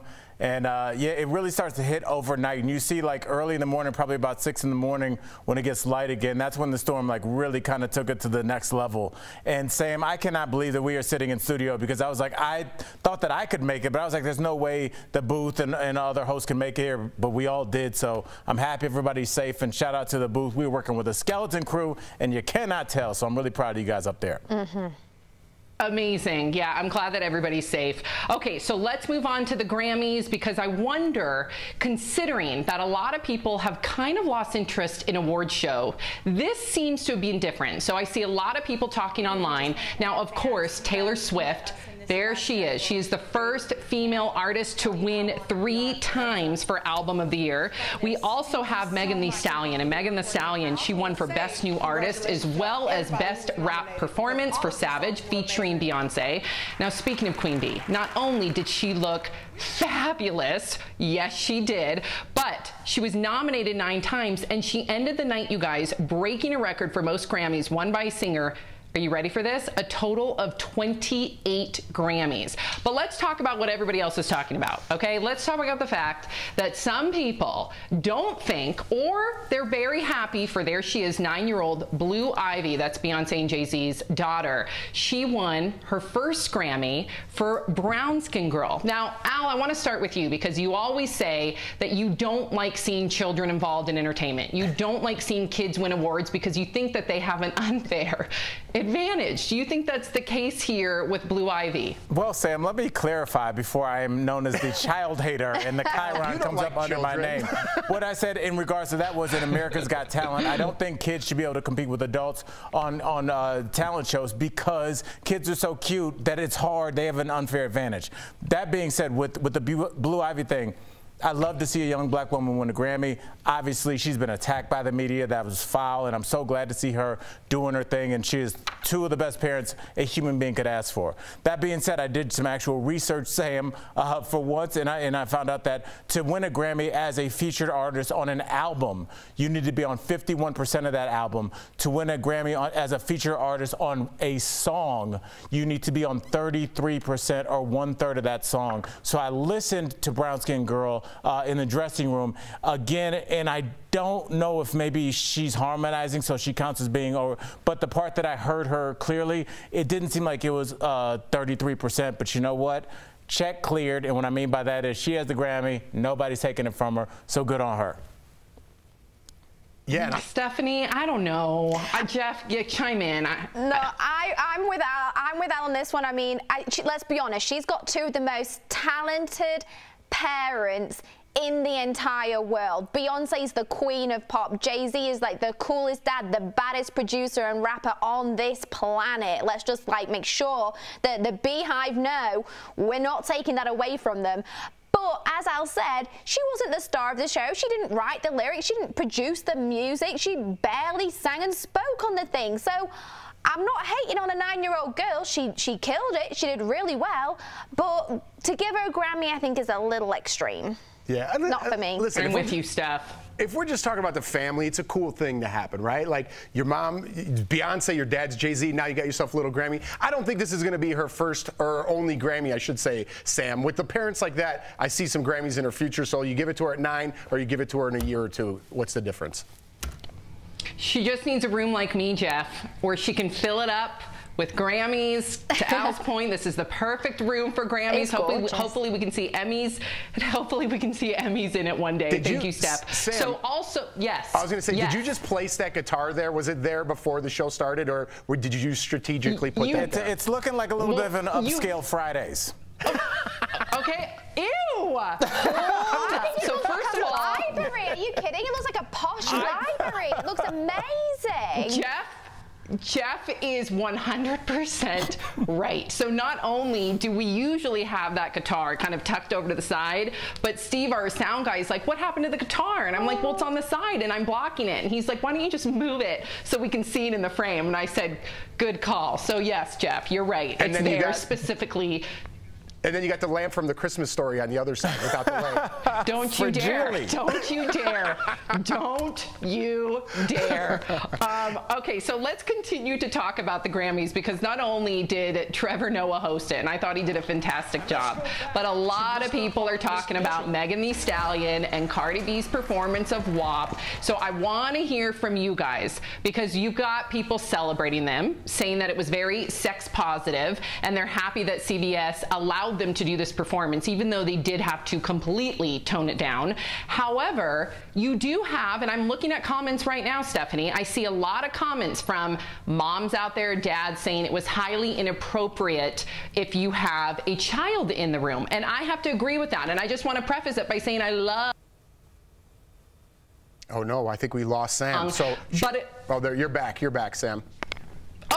Okay, so I was just saying that I love Megan Thee Stallion and I love Cardi B, but I'm not going to allow my Sophie to watch that performance. I just don't think it's age appropriate. So I'll just move her away from the room.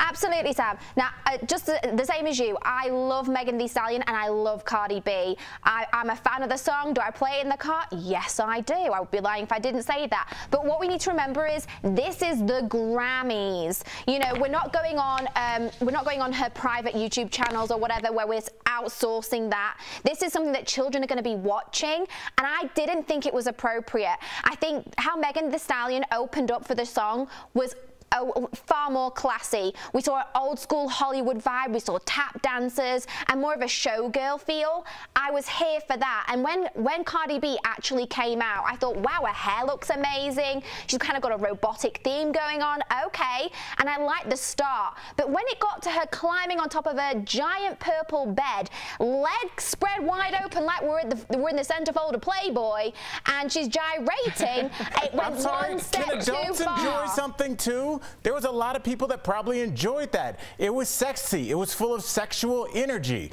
I know everybody's like, the kids. Hey, guess what, parents? There's called the door. Put your kids in the other room so you can enjoy something for 1 second. We don't do that with horror movies. We don't say, oh, that was too gory for kids.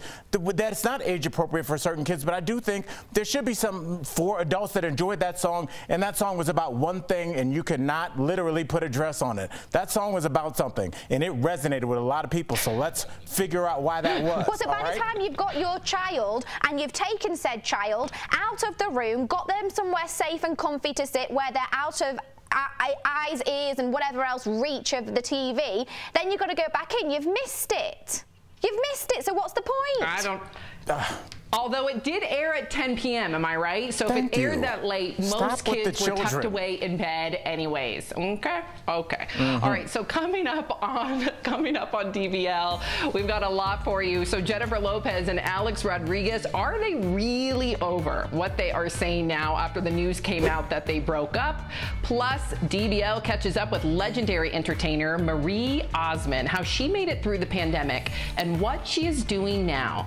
And they're at it again. Folks caught on camera behaving badly. We'll show you the new videos going viral coming up next.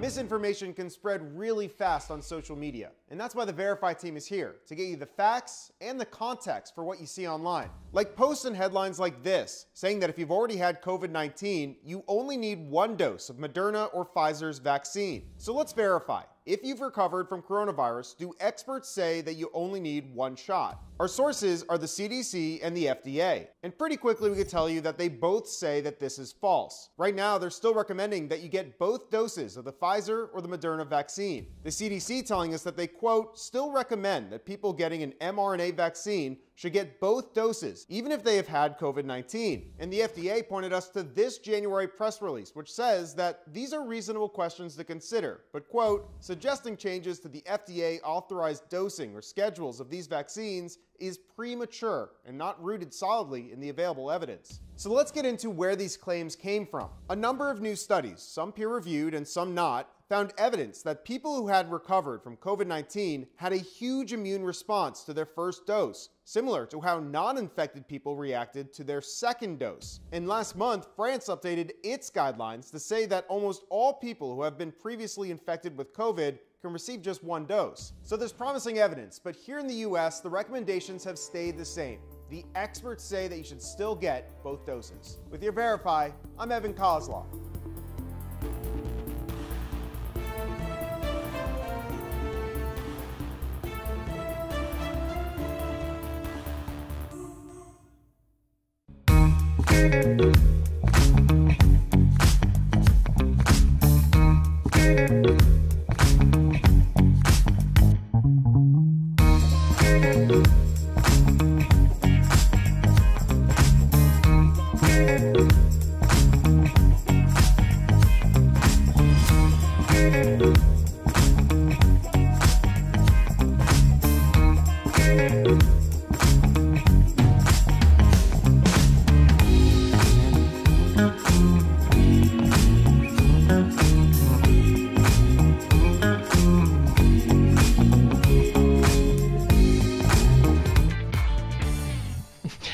Welcome back to DBL. Okay, so we have a few so-called Karen videos, and I just want to say in advance, I've read the comments, especially in the past. A lot of our viewers who are named Karen take offense to that term, so I just want to apologize in advance. But if you were to look at these videos, these individuals are being called Karen, okay? So let's take a look at the first one, and this first one has to do with a woman in a bank refusing to wear a mask. Take a look. Shoot me, people? You're going to shoot me for trying not to breathe? Cool. Come on, dude. Don't do that. Oh, no. Do not touch me. Who do you think you are? 2010, one assistant. Back up. Some old lady is getting handcuffed here. Here, people. Ow. Ma'am, put your hands behind your back. Say, you don't stop resisting. Stop. Wow. Okay, so Jeff, do you, number one, if you were in that bank, what would you have done? And number two, do you think that that woman should have been arrested? Listen, Sam, I don't know what to say here. You know, people think they could just do whatever they want, and if the bank says has a policy you have to wear a mask to come in here. That lady is asking for confrontation by not wearing a mask going in that bank. And we think there's no consequences for just acting however you want. It looks a little rough because she's a little bit older, I'm sorry to say that, and then he does take her down, but there's consequences for your actions, and people are forgetting that, and they just want to blame everything on somebody else instead of looking in the mirror. She's the one who started this. If she just put a mask on like the bank asked, none of this would have happened. Yeah, I'm with you, especially because a mask protects people, right? It's not like she came in there with no shoes, which also would have been against the rules. But the fact that she came in there without a mask, you're putting everybody else, those tellers, the workers, the people that are coming in at risk. So I understand it, and I'm sorry. I think that she fully deserved to be arrested. Okay, so Al, this next video is of a man in Australia who confronted a woman who did not believe that he was handicapped and also did not believe that he had a disability sticker that was actually real. So take a look at this. Excuse me, can you not approach me because I don't look disabled enough? No. Because you came up to me and said if I had a... Let me tell you. Why? I will tell you why. Why? Because I actually desperately need it, and there have been times. Please. I've got one leg, and you come up to me asking me if this card is mine, if this disability card's mine. I do. Yeah, but no, you don't have a right to. Ooh, so Al, she confronted him after, of course, you saw in the video, after parking in that handicap spot. Do you think that he should have gotten out of the car and confronted her? What do you think? Well, I think after you've been confronted, it's up to you how you decide to react to it, Sam. I think we need to talk about the behavior that initiated it, and it's her feeling entitled enough to do that. I don't know why people have just deputized themselves to now be the judge and jury for all of society. And then the saddest part, Sam, is once she realized that he had one leg and she was looking at it, she still was such a small person, she still couldn't apologize. And I ended up feeling sorry for her. Yeah, it was embarrassing and it was wrong, and I felt really bad for him. So this last video, Steph, comes from TikTok, where a woman confronted two kids who climbed a tree in her neighborhood. Now, let me just preface it by saying the calm ones are the kids. The tree is not on anybody's property. It is. It's on my friend's property. I have asked you nicely to come down from there. Where do you live? I want to talk to your parents. I'm not going to tell you where I live. Then I'll ask them when they come back. Oh, Sam, that boils my blood. You have no idea. How dare she? It's none of her business. It's not her property. If it was her private property and she hadn't granted permission, I can understand her saying, hey, where have you come from? This might not be safe. I don't want something to happen, or, you know, on my property, on my piece of land. He even said, the kid very calmly said, this is my friend's property. Bless him. I just think this is awful. We've all been children. We all climb trees. And her having the audacity to say it's my neighborhood. Does she pay for the whole block? Did she plant that tree? No mask. Go home. No. Sorry. Go home. She's definitely the neighborhood patrol, but I don't think the kids are having it. Okay, so coming up on DBL, stick with us because we've got a lot for you. So first and foremost, we got singer, actress, icon Marie Osmond. We're catching up with her about life during the pandemic. And next, coming up in Heart Threads, discover how a community came through for a veteran in the fight of his life. We'll be right back.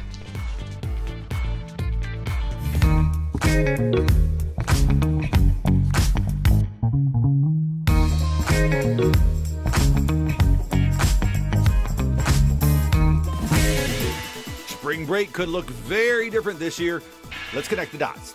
Last year, when spring break hit right as the pandemic was exploding, pictures of college students crowded on beaches quickly made headlines. In an effort to avoid a repeat this year, some colleges are taking an extraordinary step, canceling spring break. Now, that doesn't mean kids won't get any time off. Instead, places like the University of South Carolina are scattering days off throughout the semester. Other schools are trying to offer students incentives to avoid the urge to travel. And by incentives, we mean cold, hard cash. The University of California at Davis is offering $75 staycation grants to students staying in town. Other schools are offering on-campus events like pool parties and petting zoos to try to discourage travel. Despite these efforts, travel experts still think there'll be plenty of college kids packing beaches across the country, and they might have some company this year. Now that older Americans are getting vaccinated, they're starting to travel more. So you can expect to see some senior citizens alongside the college seniors on those beaches. And that is Connecting the Dots.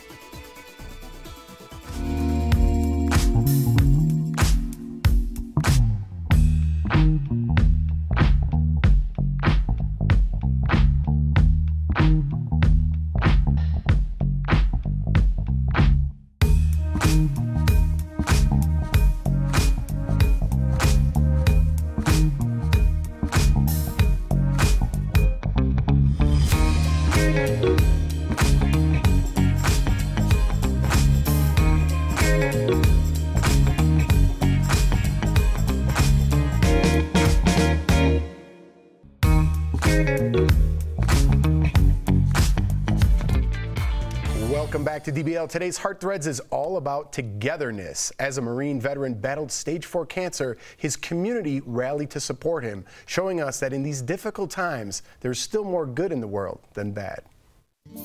This Marine veteran's friends came together to help in his fight against cancer. Michael Carnell has worn a 22-link chain around his neck for several years.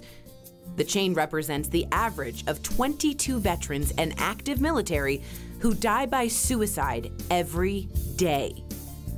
Michael has been working to help raise awareness for the last 10 years. Now it's Michael who needs support after a colon and liver cancer diagnosis. The oncologist came out and he talked to me and told me that, we had stage 4 cancer. Knowing what the father of 3 young children is up against, his friends came together to raise money for Michael's medical costs. Dozens, many combat-injured amputees joined in CrossFit-style workouts.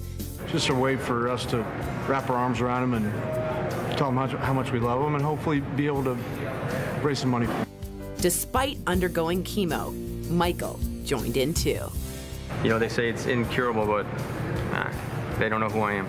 But when you look at his 3 kids and his beautiful wife, that's what really gets us. So that's I think we love Michael, but we really are about banding together, and the family is the why.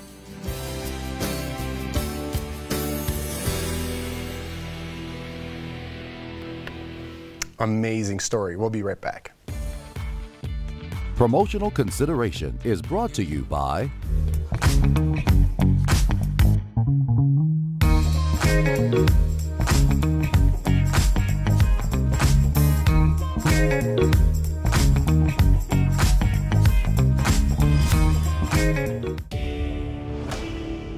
We know that there are a lot of numbers being thrown around about the COVID-19 relief bill, and the Verify team is here to go to the experts to find out what's real and what's just social media rumors. And we've noticed a lot of questions about the child tax credit. What is it and who does it help? To get answers, we spoke with Edward Carl, the Vice President of Taxation at the American Institute of CPAs. And we got pretty deep in the weeds on this issue. And you're looking for a weed whacker here. We also looked through the America Rescue Plan itself. Let's start with the basics. How much is the credit and who qualifies? The answer, according to Carl, is $3,600 per year for each child under 6 and $3,000 for children 6 to 17. This is a big change from the past, back when we had tax credits of just $2,000 per child and 17-year-olds were excluded. Now, there are some income requirements here, phasing out with an individual income of $75,000 and a joint income of $150,000. Next, let's verify, where's the IRS getting their information on your income and number of kids? Carl says it's going to be based on your latest tax returns. If you've already filed your 2020 return, it would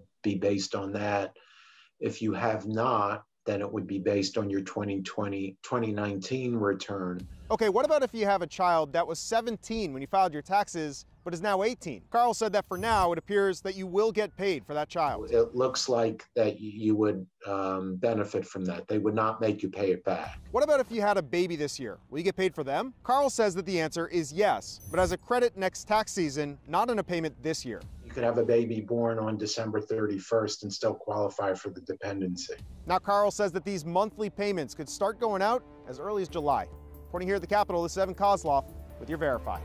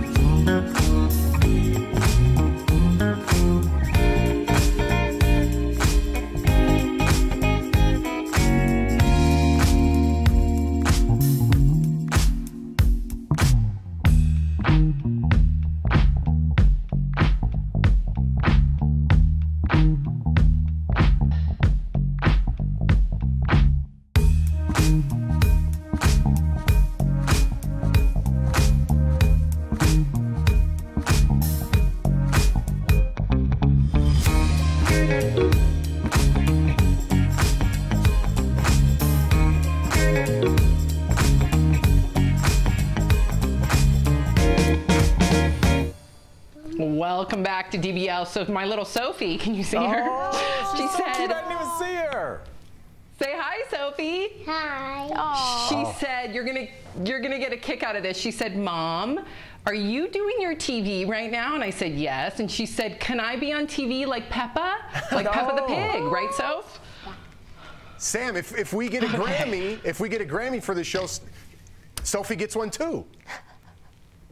Oh, yeah, exactly. If we follow in the footsteps of yeah, exactly, Emmy. But yeah, if we follow in the footsteps of Beyonce, then that would be right, Soph? Okay, I got to read the T's, okay? Say bye. I'm going to read the T's. Bye. Okay, all right, you guys. Stick around because coming up on DBL, it looks like that we have here J-Lo and A-Rod. Hey, guys, can you cover me while I read this part? J-Lo and A-Rod really end their engagement. We've got a relationship update, plus Marie Osmond. We will be right back.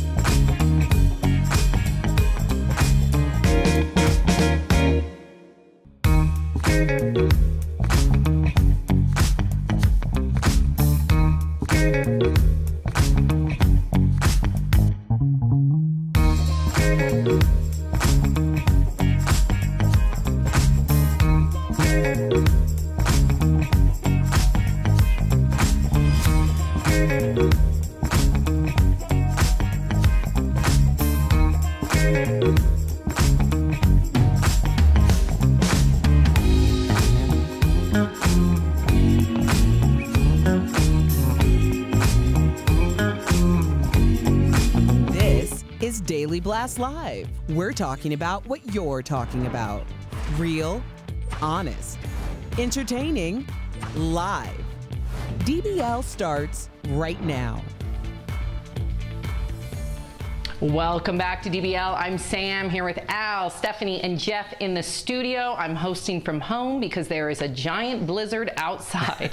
All right, let's get to what everyone is talking about. So, A-Rod and Jennifer Lopez. Many of you have seen over the weekend, in fact, on Friday, it took over the news cycle. Many people wondering, actually even stating that they had broken up. Well, the couple has now defended their relationship. So J-Lo and A-Rod issued a statement saying, quote, all the reports are inaccurate. We are working through some things. On Sunday, J-Lo also called out the false reports by posting a TikTok video showing a headline saying the two had broken off their 2-year engagement. And she was saying that that was a false headline. So she was poking fun at it. Do we think that this is them preventing the inevitable, Stephanie? Or do you think that this is just the media running amok? I mean, the media loves to have a field day, especially with Jennifer Lopez and her past history of, I don't like using the word failed relationships, because we all learn, don't we? We evolve and change, and someone who was right a few years ago doesn't mean that they're the right person now. But I do think, Jeff and I have spoken about this before, we've said that dating someone, being engaged to someone like Jennifer Lopez, that is such a powerhouse, that is so hardworking and driven, it's got to be tough, because let's be honest, there's got to be an element of narcissism there to achieve not only that level of fame, that level of success, and also the pure dedication it takes, that hours in the gym that she's sacrificing, being with her family or her partner or friends in order to stay in shape, and the hours she puts into her performances. It's incredible, but that comes at a cost, and it's a cost that a lot of men have said, you know what, I don't think I can pay it anymore. So who knows? But there's been drama, hasn't there, for many years. Again, Jeff and I were talking about Madison from Southern Charm, because he and his wife and I both love that, and we think she's gorgeous. But there's been a few rumors that there's been a bit of foul play, potentially. Ooh, good. Jeff, what do you make of this? You know, like Steph said, I do watch that show Southern Charm with my wife, and this came out a couple months ago. Like, they had the reunion, and they were talking about a former baseball player, and then if you Googled it, you found out it was Alex Rodriguez. Apparently, they were FaceTiming. He says they weren't. She says they were. I don't know. He says, she says. But I'm surprised it's just getting in the news now, and now we're starting to see maybe a split with Alex Rodriguez and Jennifer Lopez. So I don't know. I think we're going to hear more about this story as it unfolds.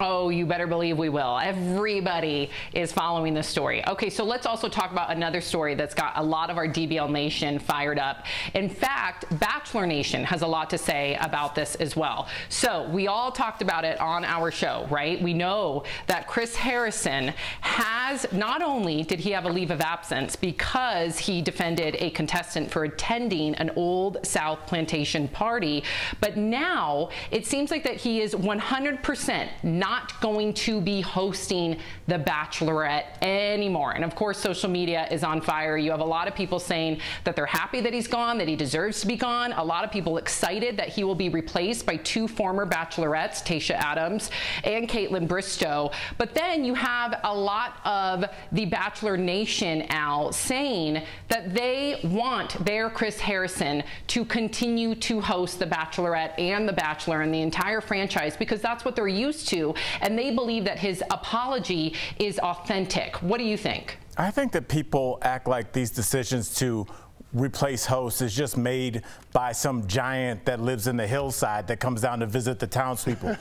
These decisions are made by networks that are in charge of $1 billion franchise. A franchise embroiled in racial, accusations, kind of just embarrassing missteps. Clearly, this franchise is in trouble if they do not fix this. And if they see a way to fix this as getting rid of somebody that is definitely a flashpoint for this incident, then that's what they have to do. And I'm sorry, Bachelor and Bachelorette fans, if it's between losing Chris Harrison or losing the franchise, which one would you rather be with? Ask the ABC shareholders what they think. And I hope that show's on ABC. And Stephanie, I actually think that more eyeballs will be tuning in. I love Caitlin Bristow. I love Tayshia Adams. So I'm going to be tuning in even more. So I think this is going to help the franchise. What do you think? Well, I believe that if the network is going to put these two women in the spotlight, which will be fantastic, and I love seeing a female duo hosting. We've got a few amazing shows in the UK that work very well with that concept. I just hope that the network gives them enough time to really cultivate and mature with that audience. Because people are so quick to say, oh, I don't like it, or the host has changed. They need a few seasons to really build up that momentum, and I just hope that the network gives them that chance, because I'm sure they're going to shine, and obviously they've been on the show, they know how it works, and the audience will have some affiliation after seeing them on the show, like you do, Sam. Yeah, no, I'm excited. I think that they're going to absolutely rock it. All right, so you guys have to stay tuned, because we have the one and only Marie Osmond coming on DBL. She's an iconic entertainer.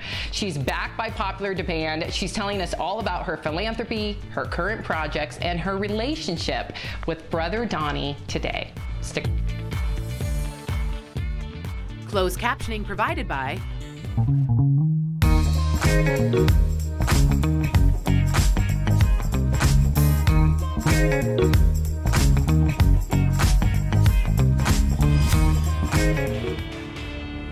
Misinformation can spread really fast on social media, and that's why the Verify team is here to get you the facts and the context for what you see online. Like posts and headlines like this, saying that if you've already had COVID-19, you only need one dose of Moderna or Pfizer's vaccine. So let's verify. If you've recovered from coronavirus, do experts say that you only need one shot? Our sources are the CDC and the FDA. And pretty quickly we could tell you that they both say that this is false. Right now, they're still recommending that you get both doses of the Pfizer or the Moderna vaccine. The CDC telling us that they, quote, still recommend that people getting an mRNA vaccine should get both doses, even if they have had COVID-19. And the FDA pointed us to this January press release, which says that these are reasonable questions to consider, but, quote, suggesting changes to the FDA authorized dosing or schedules of these vaccines is premature and not rooted solidly in the available evidence. So let's get into where these claims came from. A number of new studies, some peer-reviewed and some not, found evidence that people who had recovered from COVID-19 had a huge immune response to their first dose, similar to how non-infected people reacted to their second dose. And last month, France updated its guidelines to say that almost all people who have been previously infected with COVID can receive just one dose. So there's promising evidence, but here in the US, the recommendations have stayed the same. The experts say that you should still get both doses. With your Verify, I'm Evan Kozlov.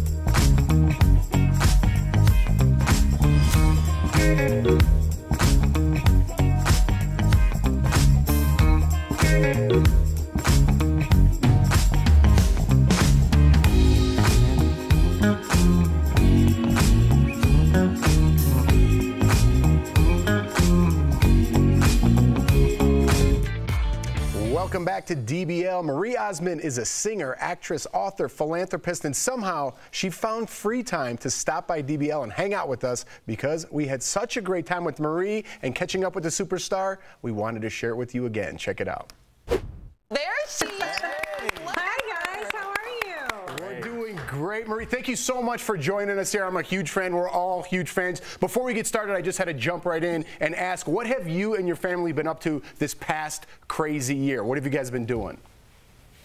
Well, are you speaking family like the one I came from or the one I have? Because they're both kind of crazy. You're right. I should have. I'm going to say the one you have right now. The one you have right now.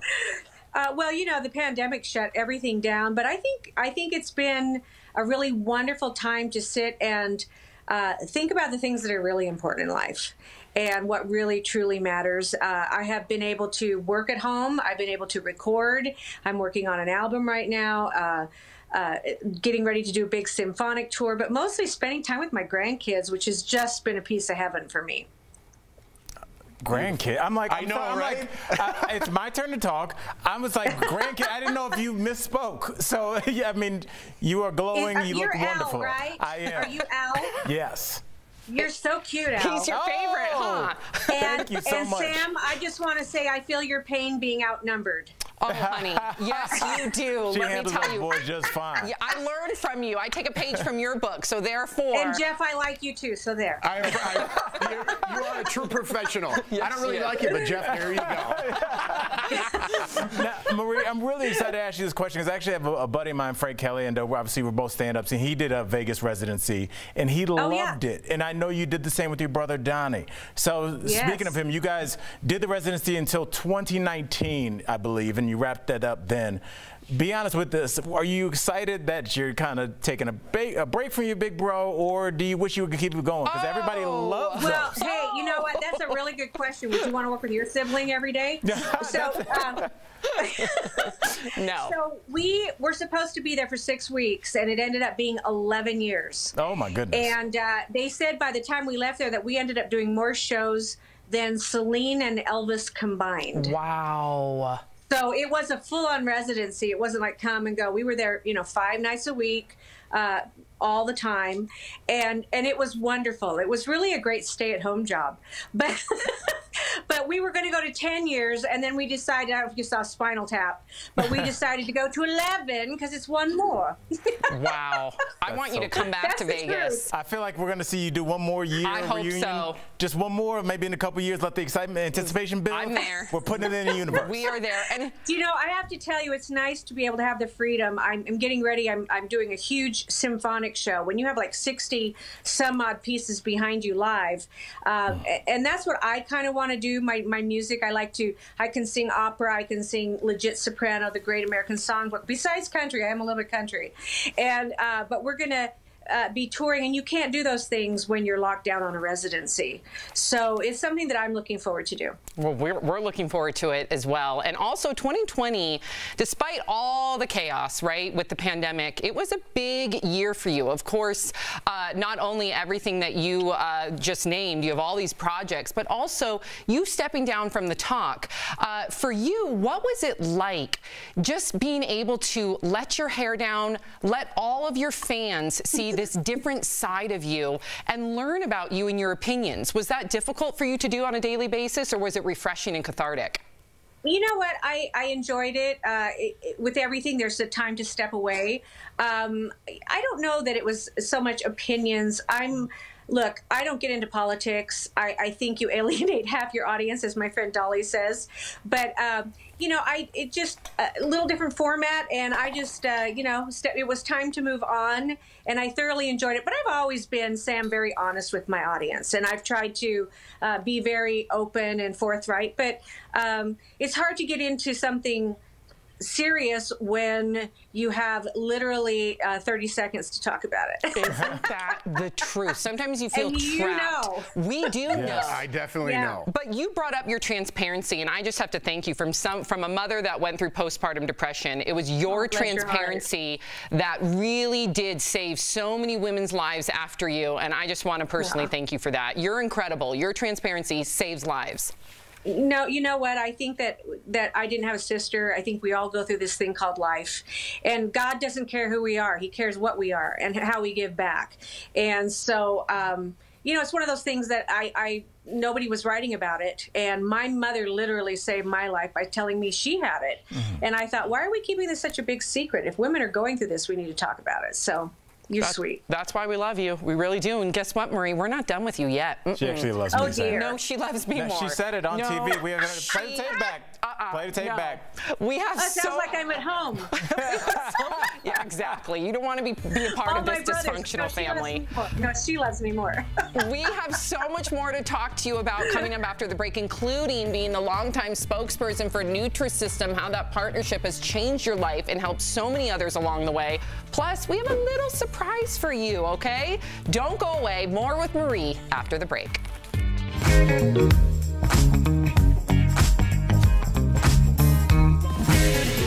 Spring break could look very different this year. Let's connect the dots. Last year, when spring break hit right as the pandemic was exploding, pictures of college students crowded on beaches quickly made headlines. In an effort to avoid a repeat this year, some colleges are taking an extraordinary step, canceling spring break. Now, that doesn't mean kids won't get any time off. Instead, places like the University of South Carolina are scattering days off throughout the semester. Other schools are trying to offer students incentives to avoid the urge to travel. And by incentives, we mean cold, hard cash. The University of California at Davis is offering $75 staycation grants to students staying in town.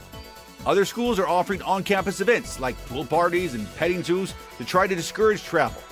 Despite these efforts, travel experts still think there'll be plenty of college kids packing beaches across the country, and they might have some company this year. Now that older Americans are getting vaccinated, they're starting to travel more. So you can expect to see some senior citizens alongside the college seniors on those beaches. And that is Connecting the Dots.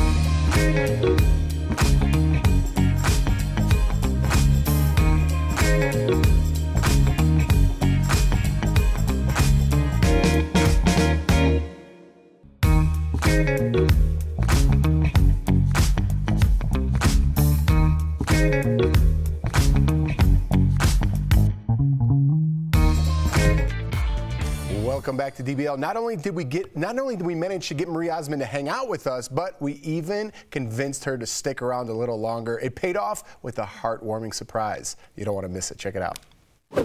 Despite all of our dysfunctional family vibes over here, I'm glad that you stuck around. Hey, all I know is that after these intros, I'm feeling good about myself. Yeah, you should. Well, we're not done with you yet. You have many, well, you have many feathers in your cap. A lot of accomplishments in your career, well-deserved. But you're also famous for being the Nutrisystem spokeswoman. Do you ever feel any sort of pressure to keep up appearances as the face of Nutrisystem? I mean, you are inspiring so many people to live their best lives. Is that pressure on you? You know, a lot of people said, how long have you been doing this? It's 14 years now. Wow. And people say, why do you keep doing it? And I said, because, you know, I'm one of the founders of Children's Miracle Network, which is the big, you know, we help kids. We help about 11 million children every year, and we've raised about $7 billion for kids. All 100% of it goes to the kids. Very unique. I love helping people, and to me, Nutrisystem changed my life. And it's not a diet. I was just talking to my cousin about it this morning, how it's eating 6 times a day, and it retrains your brain to think, oh no, she's not starving me to death, which was totally, you know, the modus operandum growing up. But it's literally helped millions and millions and millions of people become healthy over this last 14 years. And so I like being a part of those things, you know? Yeah, clearly. And you mentioned your unbelievable work with children. And to your point, you've inspired so many, but one of the most amazing things you've done is helped millions of sick children get the health care that they need by co-funding exactly what you just mentioned, the Children's Miracle Network. Since 1983, I want all of our viewers to know this, you have touched the lives of more than 10 million children and their families. Plus, you have raised more than... That's yearly. Wow. That's yearly. Thank you for that correction. That is yearly to our viewers, and raised more than $5 billion. So, Marie, we have a... Wow, 7. Look at her with her producer. Not to correct you, but her producer cap on too. So we have a little surprise for you, Marie, with some old friends who wanted to say thank you. Oh.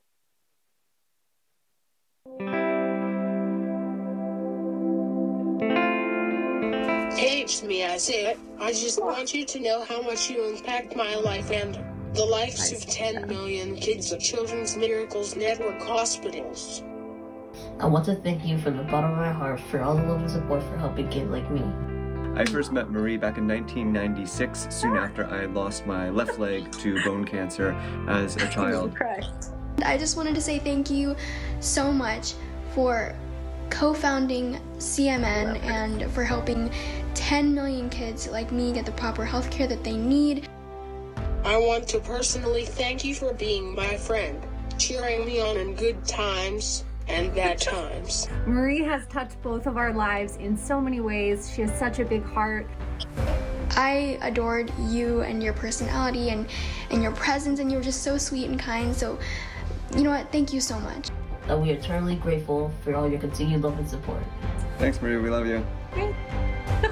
Thank you for believing in us and helping keep patients like myself alive to reach our dreams. Oh my God, Marie. So I know them all. The couple, I knew him when he was a little guy, and he had his leg amputated from cancer. And you know, I told him, I said, we all go through terrible things in life, but it's not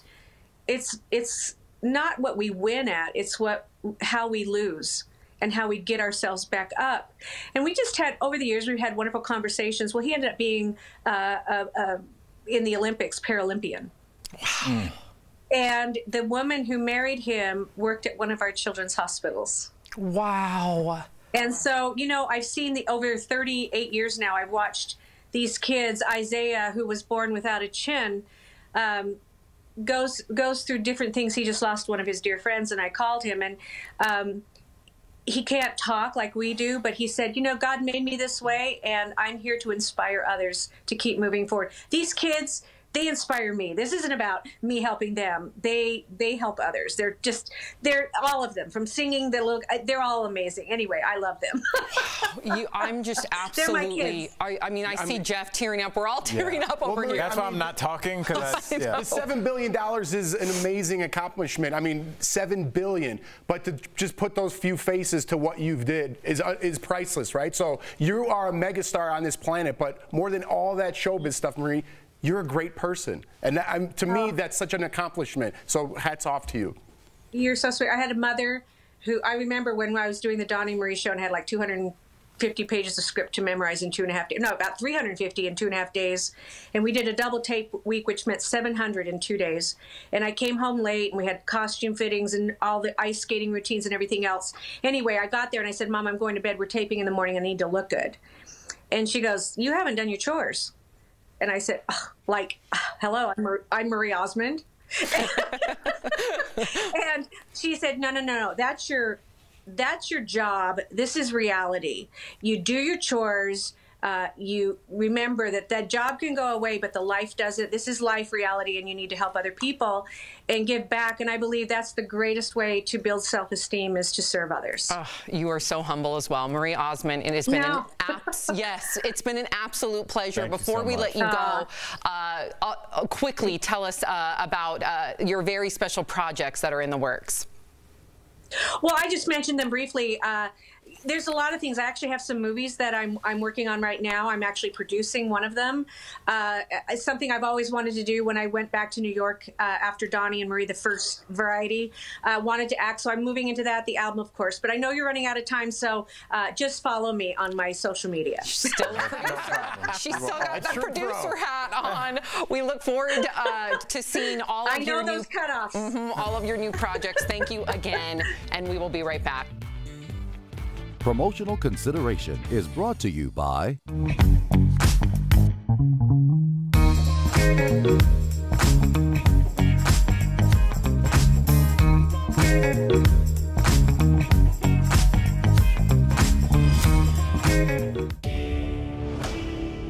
We know that there are a lot of numbers being thrown around about the COVID-19 relief bill, and the Verify team is here to go to the experts to find out what's real and what's just social media rumors. And we've noticed a lot of questions about the child tax credit. What is it, and who does it help? To get answers, we spoke with Edward Carl, the Vice President of Taxation at the American Institute of CPAs. And we got pretty deep in the weeds on this issue. And you're looking for a weed whacker here. We also looked through the America Rescue Plan itself. Let's start with the basics. How much is the credit, and who qualifies? The answer, according to Carl, is $3,600 per year for each child under 6 and $3,000 for children 6 to 17. This is a big change from the past, back when we had tax credits of just $2,000 per child and 17-year-olds were excluded. Now, there are some income requirements here, phasing out with an individual income of $75,000 and a joint income of $150,000. Next, let's verify, where is the IRS getting their information on your income and number of kids? Carl says it's going to be based on your latest tax returns. If you've already filed your 2020 return, it would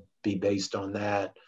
If you have not, then it would be based on your 2019 return. Okay, what about if you have a child that was 17 when you filed your taxes, but is now 18? Carl said that for now, it appears that you will get paid for that child. It looks like that you would benefit from that. They would not make you pay it back. What about if you had a baby this year? Will you get paid for them? Carl says that the answer is yes, but as a credit next tax season, not in a payment this year. You could have a baby born on December 31st and still qualify for the dependency.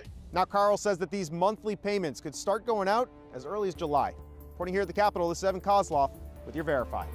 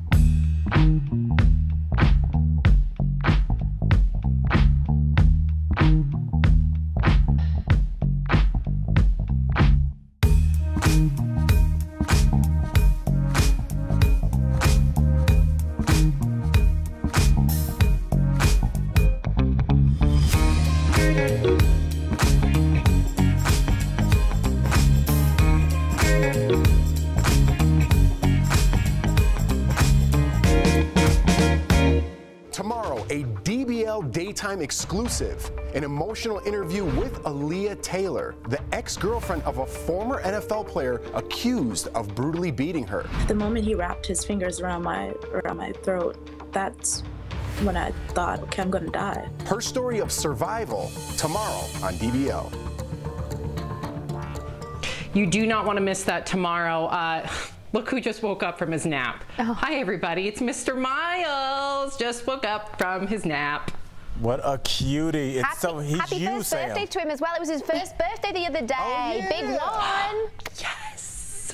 1 year old. Can you guys believe it? I mean, the fact that we're hosting from home in the pandemic and he's 1, it's like time has escaped us. We'll see you guys all tomorrow. Be safe, everybody. Bye guys.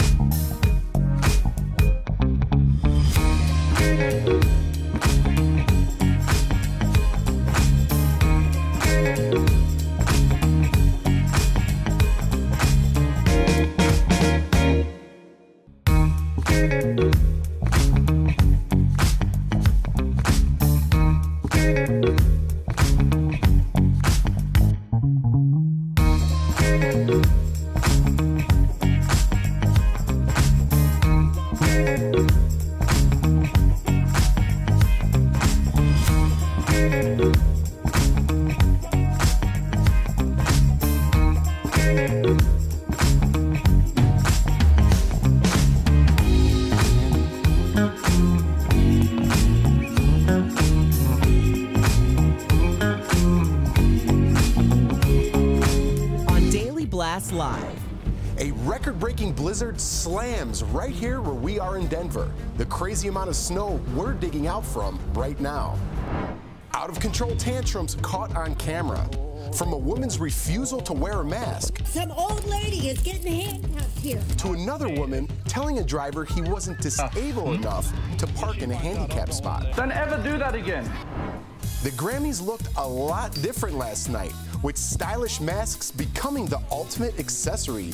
We've got the highlights, including the big winners and history-making moments. I can't believe this happened. It's such a magical night. And Marie Osmond on DBL today. From her time on The Talk to what her relationship is like with Donnie now. So would you want to work with your sibling every day? So real, honest, entertaining, live. DBL starts right now. Welcome to DBL. I am Sam, and it's Monday, March 15th. I'm working from home, and there's Steph and Al and Jeff from studio.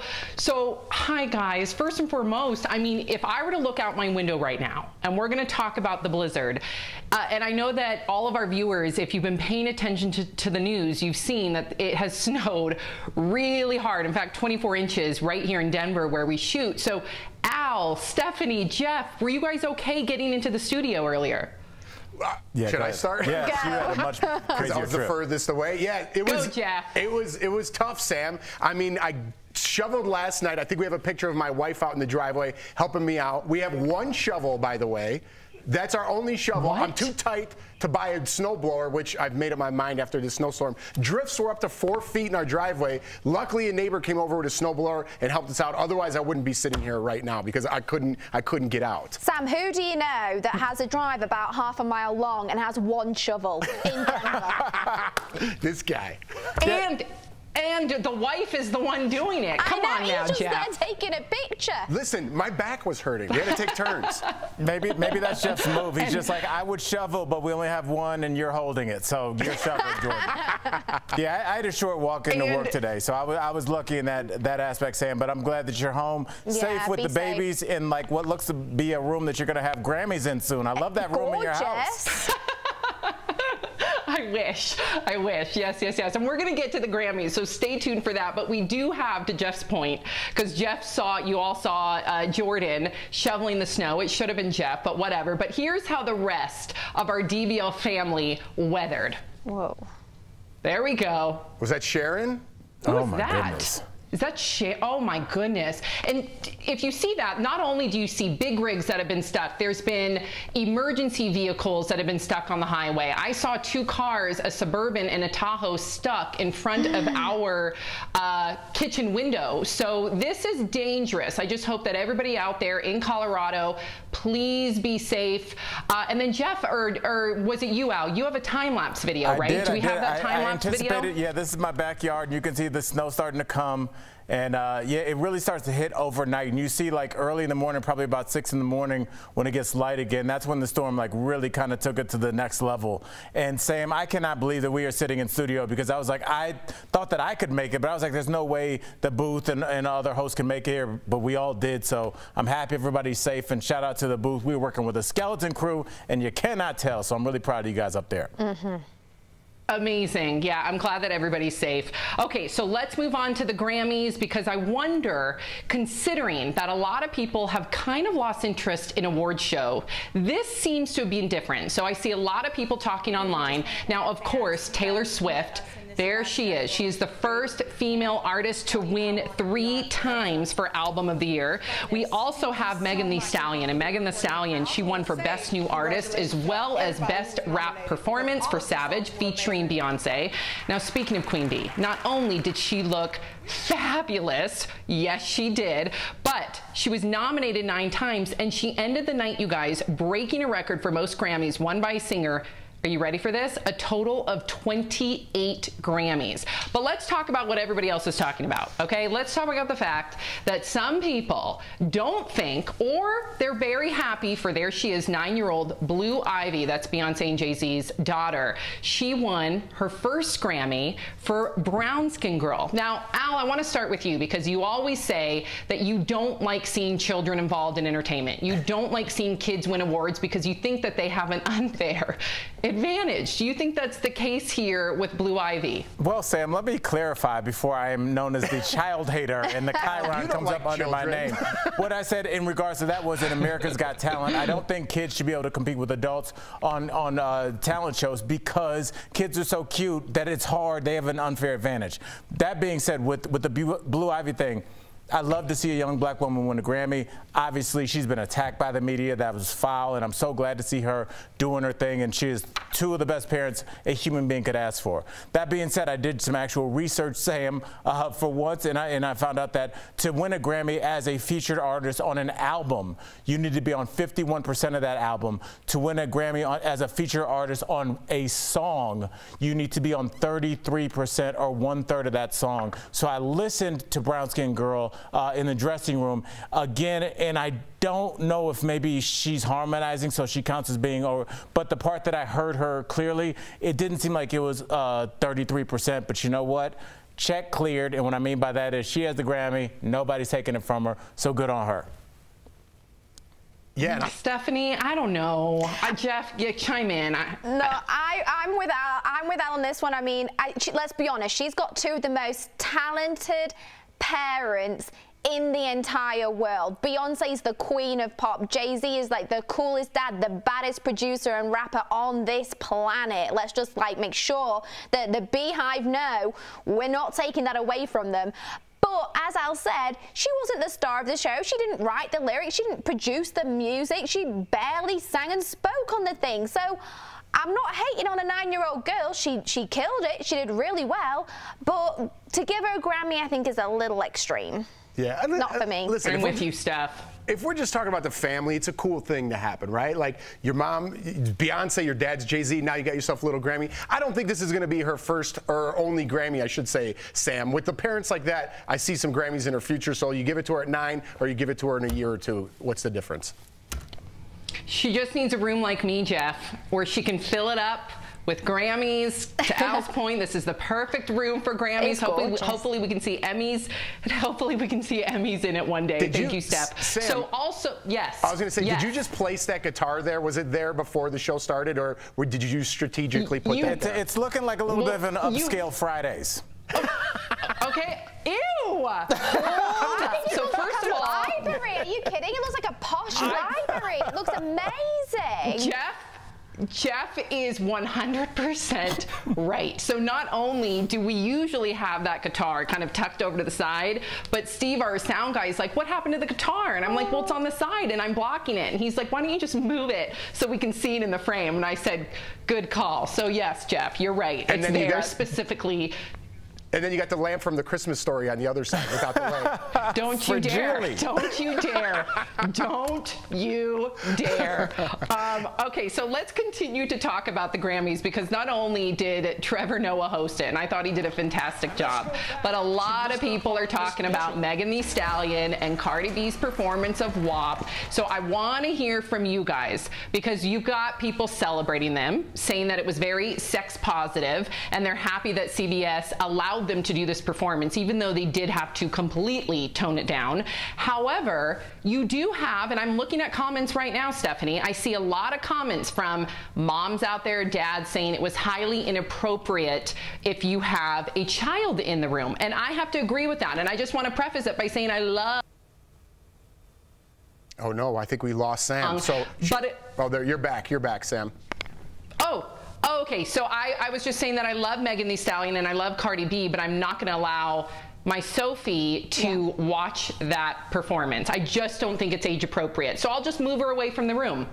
Absolutely, Sam. Now, just the same as you, I love Megan Thee Stallion and I love Cardi B. I'm a fan of the song. Do I play it in the car? Yes, I do. I would be lying if I didn't say that. But what we need to remember is this is the Grammys. You know, we're not going on her private YouTube channels or whatever where we're outsourcing that. This is something that children are going to be watching, and I didn't think it was appropriate. I think how Megan Thee Stallion opened up for the song was far more classy. We saw an old school Hollywood vibe, we saw tap dancers and more of a showgirl feel. I was here for that. And when Cardi B actually came out, I thought, wow, her hair looks amazing. She's kind of got a robotic theme going on. Okay.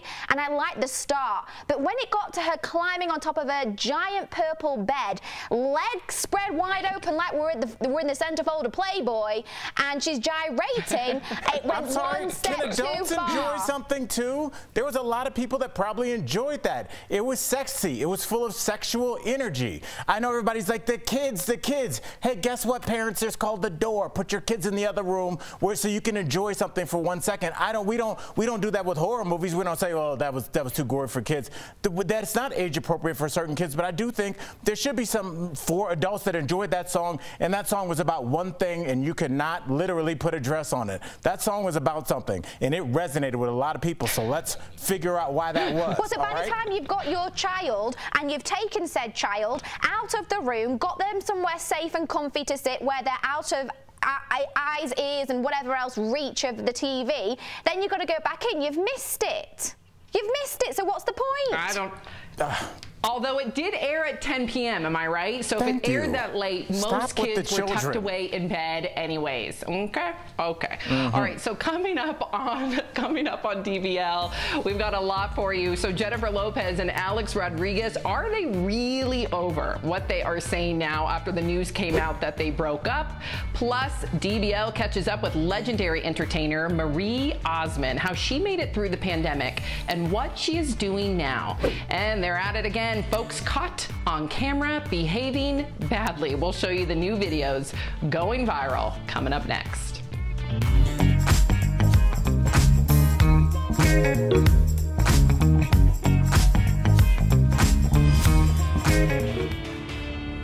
Misinformation can spread really fast on social media, and that's why the Verify team is here, to get you the facts and the context for what you see online. Like posts and headlines like this, saying that if you've already had COVID-19, you only need one dose of Moderna or Pfizer's vaccine. So let's verify. If you've recovered from coronavirus, do experts say that you only need one shot? Our sources are the CDC and the FDA. And pretty quickly we could tell you that they both say that this is false. Right now, they're still recommending that you get both doses of the Pfizer or the Moderna vaccine. The CDC telling us that they, quote, still recommend that people getting an mRNA vaccine should get both doses, even if they have had COVID-19. And the FDA pointed us to this January press release, which says that these are reasonable questions to consider, but, quote, suggesting changes to the FDA authorized dosing or schedules of these vaccines is premature and not rooted solidly in the available evidence. So let's get into where these claims came from. A number of new studies, some peer-reviewed and some not, found evidence that people who had recovered from COVID-19 had a huge immune response to their first dose, similar to how non-infected people reacted to their second dose. And last month, France updated its guidelines to say that almost all people who have been previously infected with COVID can receive just one dose. So there's promising evidence, but here in the US, the recommendations have stayed the same. The experts say that you should still get both doses. With your Verify, I'm Evan Kozloff.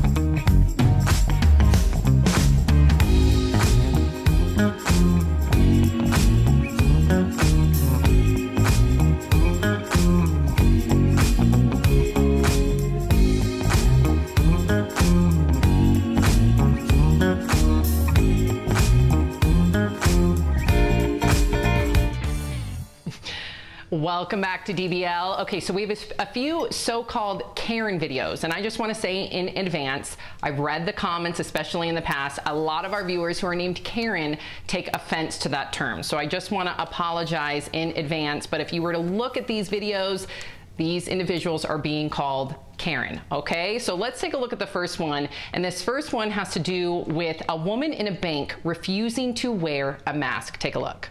Shoot me, people? Are you going to shoot me for trying not to breathe? Cool. Come on, dude. Don't do that. Oh, no. Do not touch me. Who do you think you are? 2010, one resisting. Back up. Some old lady is getting handcuffed here. Here, people. Ow. Ma'am, put your hands behind your back. Say it. You don't stop resisting. Stop. Wow. Okay, so Jeff, do you, number one, if you were in that bank, what would you have done? And number two, do you think that that woman should have been arrested? Listen, Sam, I don't know what to say here. You know, people think they could just do whatever they want, and if the bank has a policy you have to wear a mask to come in here, that lady is asking for confrontation by not wearing a mask going in that bank. And we think there's no consequences for just acting however you want. It looks a little rough because she's a little bit older, I'm sorry to say that, and then he does take her down, but there's consequences for your actions, and people are forgetting that, and they just want to blame everything on somebody else instead of looking in the mirror. She's the one who started this. If she just put a mask on, like the bank asked, none of this would have happened. Yeah, I'm with you, especially because a mask protects people, right? It's not like she came in there with no shoes, which also would have been against the rules. But the fact that she came in there without a mask, you're putting everybody else, those tellers, the workers, the people that are coming in at risk. So I understand it, and I'm sorry, I think that she fully deserved to be arrested. Okay, so Al, this next video is of a man in Australia who confronted a woman who did not believe that he was handicapped and also did not believe that he had a disability sticker that was actually real. So take a look at this. Excuse me, can you not approach me because I don't look disabled enough? No. Because you came up to me and said if I had a... Let me tell you. Why? I will tell you why.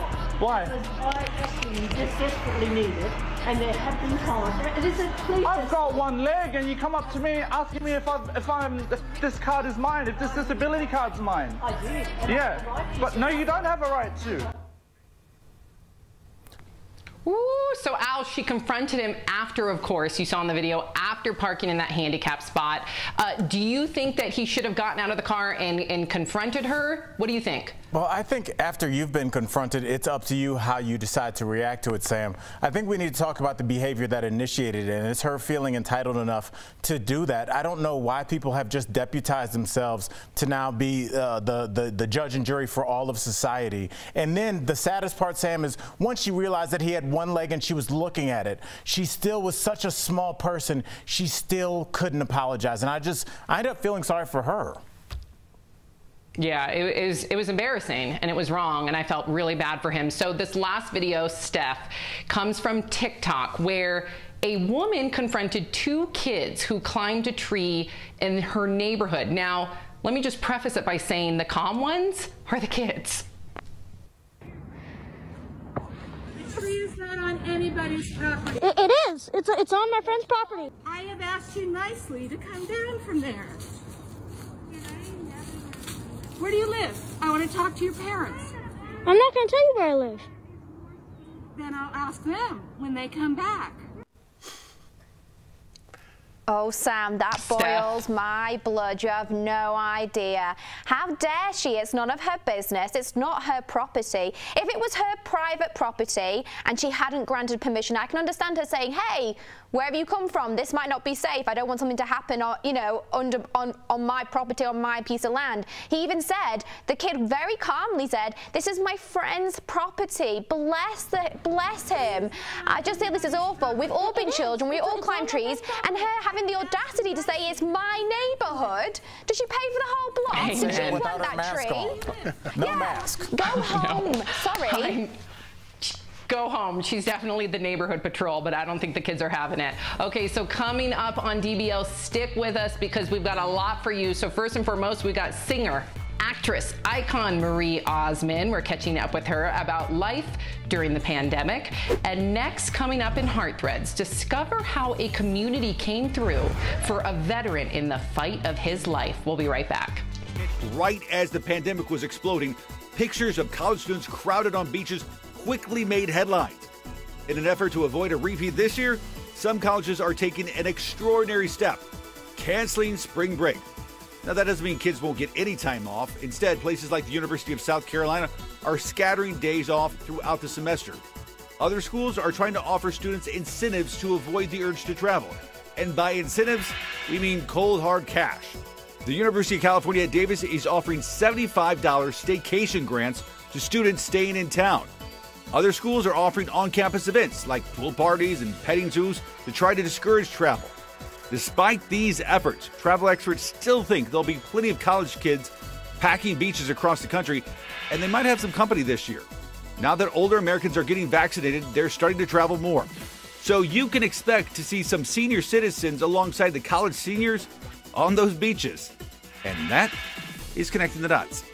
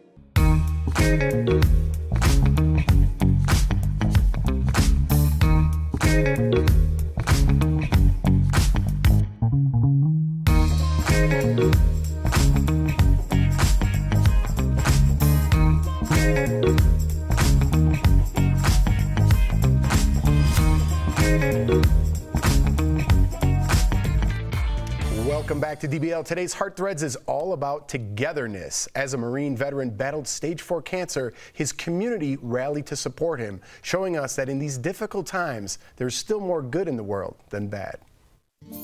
This Marine veteran's friends came together to help in his fight against cancer.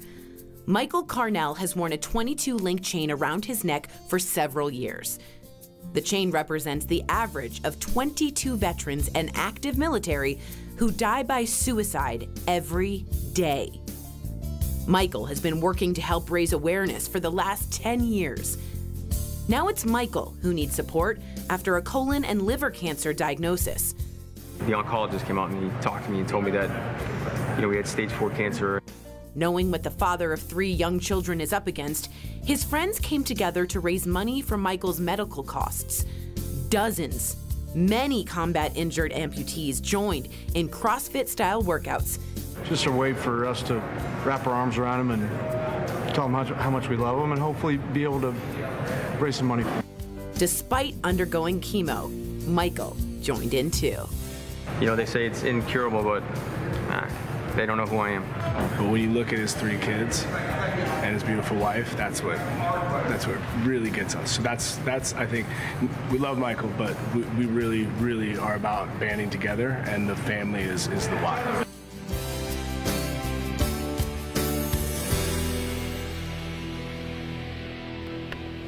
Amazing story. We'll be right back. Promotional consideration is brought to you by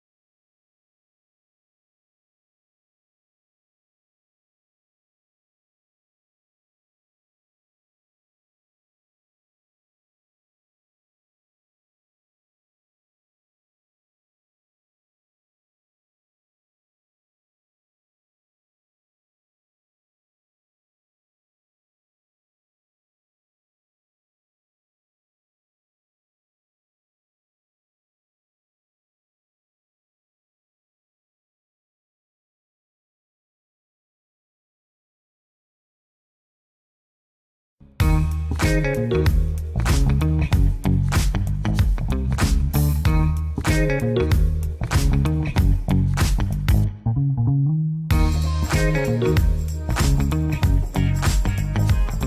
back to DBL. So my little Sophie, can you see her? She said, I didn't even see her. Say hi, Sophie. Hi. Aww. She said, you're gonna get a kick out of this. She said, Mom, are you doing your TV right now? And I said, yes. And she said, can I be on TV like Peppa? Like Peppa the Pig, right, Soph? Sam, if we get a Grammy, if we get a Grammy for the show, Sophie gets one too. Oh, yeah, exactly. If I we should have said follow in the Emmy. footsteps of yeah, exactly, Emmy. But yeah, if we follow in the footsteps of Beyonce, then that would be right, Soph? Okay, I got to read the teas, okay? Say bye. I'm going to read the teas. Bye. Okay, all right, you guys. Stick around because coming up on DBL, it looks like that we have here J-Lo and A-Rod. Hey, guys, can you cover me while I read this part?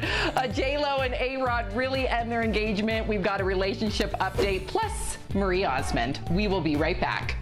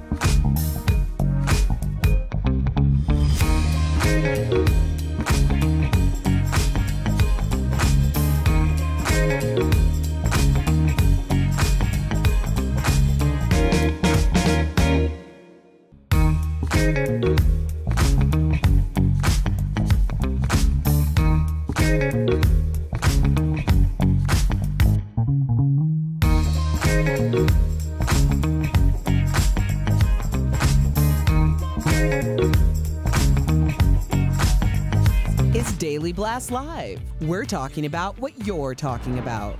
Real, honest, entertaining, live. DBL starts right now. Welcome back to DBL. I'm Sam here with Al, Stephanie, and Jeff in the studio. I'm hosting from home because there is a giant blizzard outside. All right, let's get to what everyone is talking about. So, A-Rod and Jennifer Lopez. Many of you have seen over the weekend, in fact, on Friday, it took over the news cycle. Many people wondering, actually even stating that they had broken up. Well, the couple has now defended their relationship. So J-Lo and A-Rod issued a statement saying, quote, all the reports are inaccurate. We are working through some things. On Sunday, J-Lo also called out the false reports by posting a TikTok video showing a headline saying the two had broken off their 2-year engagement. And she was saying that that was a false headline. So she was poking fun at it. Do we think that this is them preventing the inevitable, Stephanie? Or do you think that this is just the media running amok? I mean, the media loves to have a field day, especially with Jennifer Lopez and her past history of I don't like using the word failed relationships, because we all learn, don't we? We evolve and change, and someone who was right for you years ago doesn't mean that they're the right person now.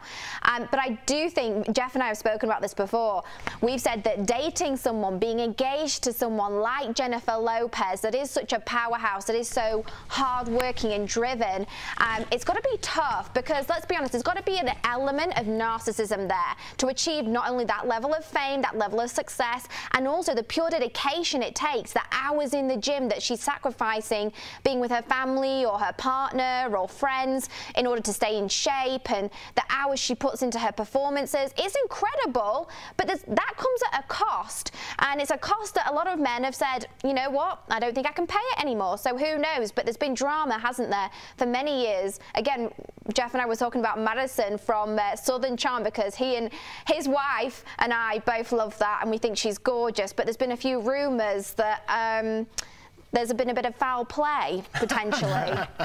Ooh, good. Jeff, what do you make of this? You know, like Steph said, I do watch that show Southern Charm with my wife, and this came out a couple months ago. Like, they had the reunion, and they were talking about a former baseball player, and then if you Googled it, you found out it was Alex Rodriguez. Apparently, they were FaceTiming. He says they weren't. She says they were. I don't know. He says, she says. But I'm surprised it's just getting into the news now, and now we're starting to see maybe a split with Alex Rodriguez and Jennifer Lopez. So I don't know. I think we're going to hear more about this story as it unfolds. Oh, you better believe we will. Everybody is following this story. Okay, so let's also talk about another story that's got a lot of our DBL Nation fired up. In fact, Bachelor Nation has a lot to say about this as well. So we all talked about it on our show, right? We know that Chris Harrison has, not only did he have a leave of absence because he defended a contestant for attending an Old South Plantation party, but now it seems like that he is 100% not going to be hosting The Bachelorette anymore. And of course, social media is on fire. You have a lot of people saying that they're happy that he's gone, that he deserves to be gone. A lot of people excited that he will be replaced by two former Bachelorettes, Tayshia Adams and Caitlin Bristow. But then you have a lot of the Bachelor Nation, Al, saying that they want their Chris Harrison to continue to host The Bachelorette and The Bachelor and the entire franchise, because that's what they're used to. And they believe that his apology is authentic. What do you think? I think that people act like these decisions to replace hosts is just made by some giant that lives in the hillside that comes down to visit the townspeople. These decisions are made by networks that are in charge of $1 billion franchise. A franchise embroiled in racial, accusations, kind of just embarrassing missteps. Clearly, this franchise is in trouble if they do not fix this. And if they see a way to fix this as getting rid of somebody that is definitely a flashpoint for this incident, then that's what they have to do. And I'm sorry, Bachelor and Bachelorette fans, if it's between losing Chris Harrison or losing the franchise, which one would you rather be with? Ask the ABC shareholders what they think. And I hope that shows on ABC. And Stephanie, I actually think that more eyeballs will be tuning in. I love Caitlin Bristow. I love Tayshia Adams. So I'm going to be tuning in even more. So I think this is going to help the franchise. What do you think? Well, I believe that if the network is going to put these two women in the spotlight, which will be fantastic, and I love seeing a female duo hosting. We've got a few amazing shows in the UK that work very well with that concept. I just hope that the network gives them enough time to really cultivate and mature with that audience, because people are so quick to say, oh, I don't like it, or the host has changed. They need a few seasons to really build up that momentum, and I just hope that the network gives them that chance, because I'm sure they're going to shine, and obviously they've been on the show, they know how it works, and the audience will have some affiliation after seeing them on the show, like you do, Sam. Yeah, no, I'm excited. I think that they're going to absolutely rock it. All right, so you guys have to stay tuned, because we have the one and only Marie Osmond coming on DBL. She's an iconic entertainer. She's backed by popular demand. She's telling us all about her philanthropy, her current projects, and her relationship with brother Donnie today. Stick. Closed captioning provided by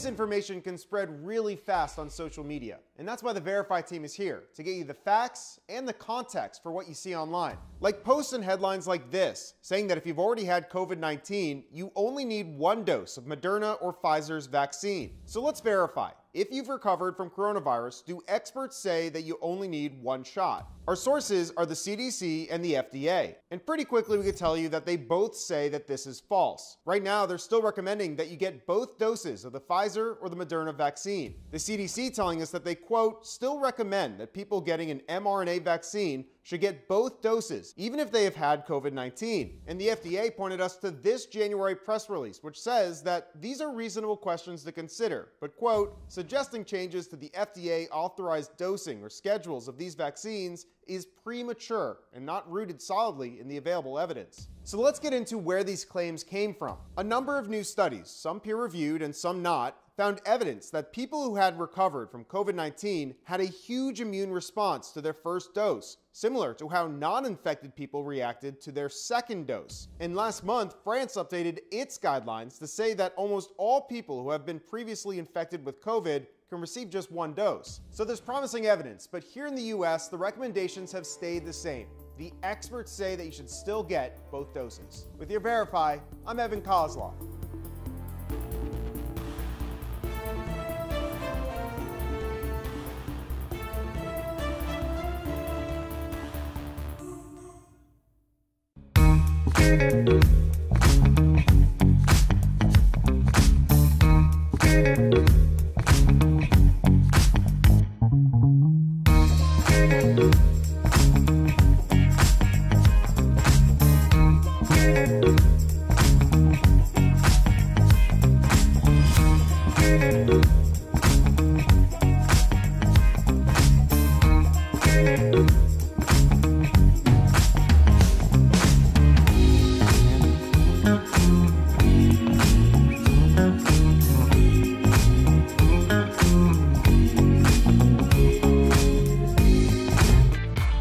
Welcome back to DBL. Marie Osmond is a singer, actress, author, philanthropist, and somehow she found free time to stop by DBL and hang out with us because we had such a great time with Marie and catching up with the superstar. We wanted to share it with you again. Check it out. There she is. Hi, guys. How are you? We're doing great, Marie. Thank you so much for joining us here. I'm a huge fan. We're all huge fans. Before we get started, I just had to jump right in and ask, what have you and your family been up to this past crazy year? What have you guys been doing? Well, are you speaking family like the one I came from or the one I have? Because they're both kind of crazy. You're right. I should have. I'm going to say the one you have right now. The one you have right now.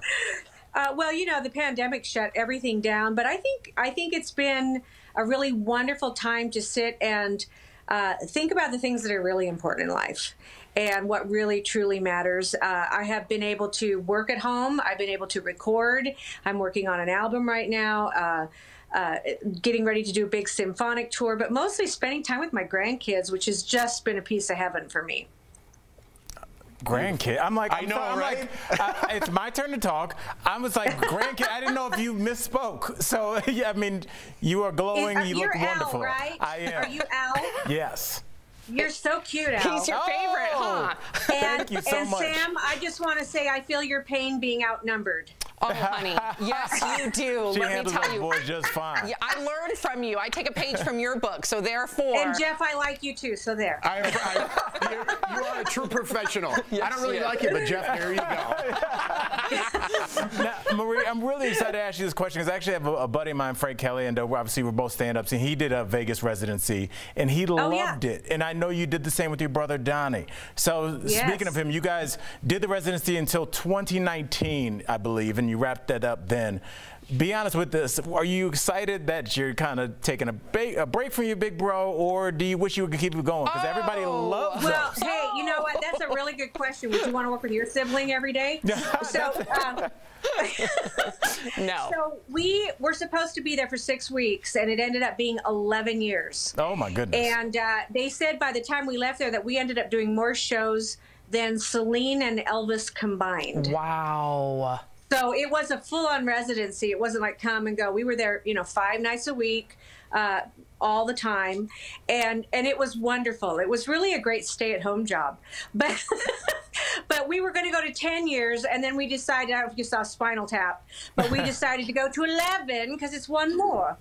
Wow. I want you to come back to Vegas. I feel like we're going to see you do one more year I hope reunion. so. Just one more, maybe in a couple years, let the excitement, anticipation build. I'm there. We're putting it in the universe. We are there. And you know, I have to tell you, it's nice to be able to have the freedom. I'm getting ready. I'm doing a huge symphonic show. When you have like 60 some odd pieces behind you live, and that's what I kind of want to do. My music, I can sing opera, I can sing legit soprano, the Great American Songbook. Besides country, I am a little bit country, and but we're gonna be touring, and you can't do those things when you're locked down on a residency.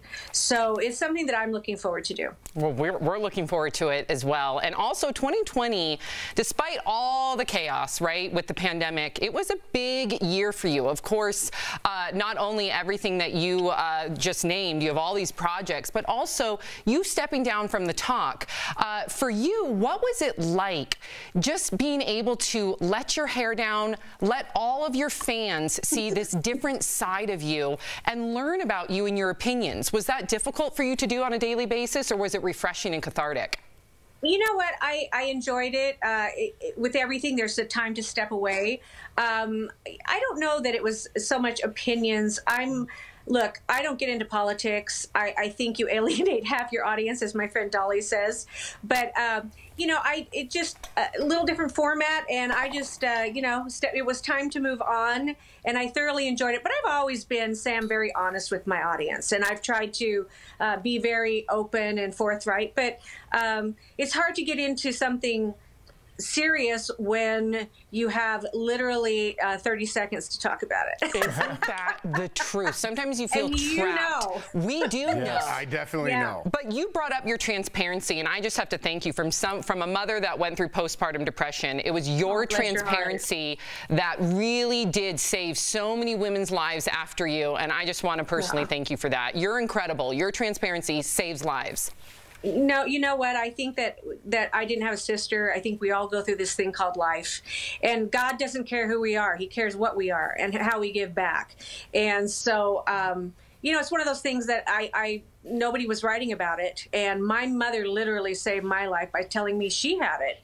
And I thought, why are we keeping this such a big secret? If women are going through this, we need to talk about it. So you're sweet. That's why we love you. We really do. And guess what, Marie? We're not done with you yet. She actually loves me. Oh, dear. No, she loves me more. She said it on TV. We have to play the tape back. Play the tape back. We have it sounds like I'm at home. Yeah, exactly. You don't want to be a part of this dysfunctional family. No, she loves me more. We have so much more to talk to you about coming up after the break, including being the longtime spokesperson for Nutrisystem, how that partnership has changed your life and helped so many others along the way. Plus, we have a little surprise for you, okay? Don't go away. More with Marie after the break. We all know that movement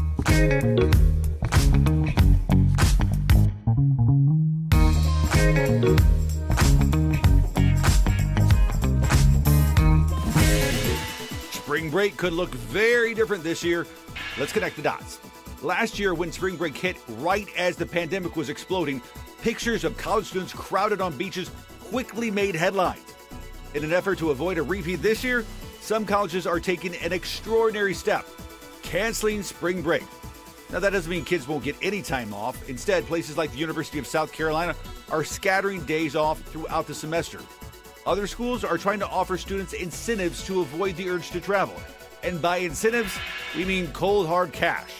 The University of California at Davis is offering $75 staycation grants to students staying in town.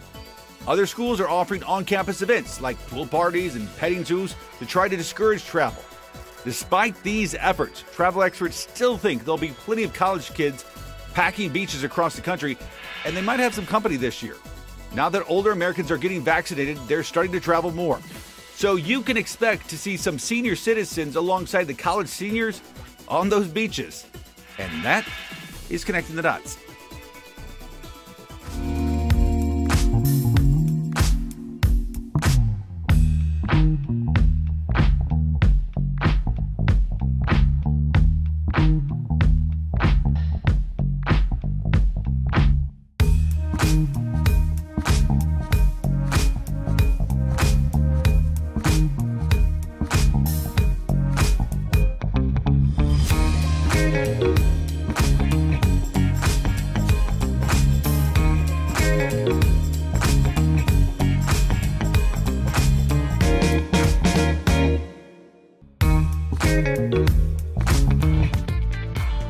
Welcome back to DBL. Not only did we manage to get Marie Osmond to hang out with us, but we even convinced her to stick around a little longer. It paid off with a heartwarming surprise. You don't want to miss it. Check it out.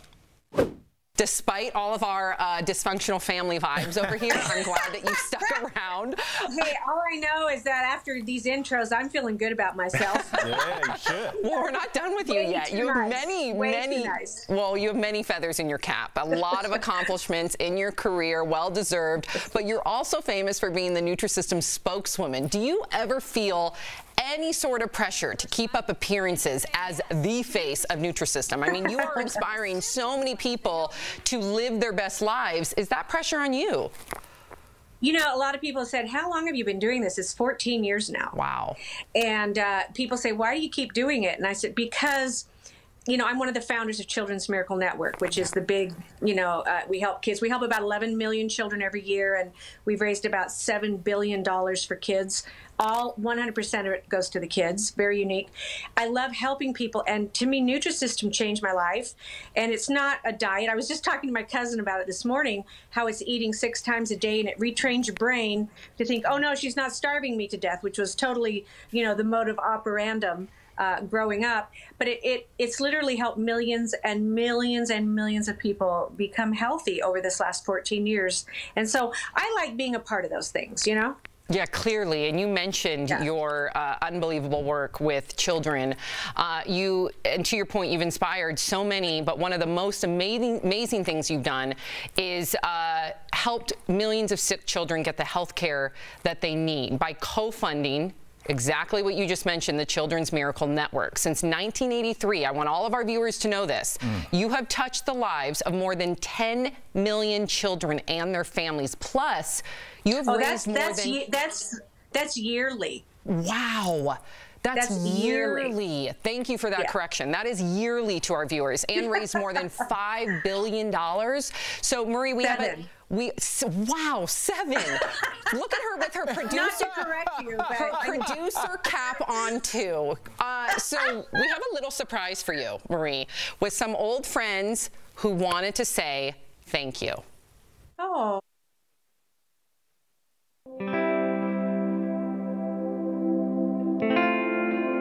Hey, it's me, Isaiah. I just want you to know how much you impact my life and the lives of 10 million kids at Children's Miracles Network hospitals.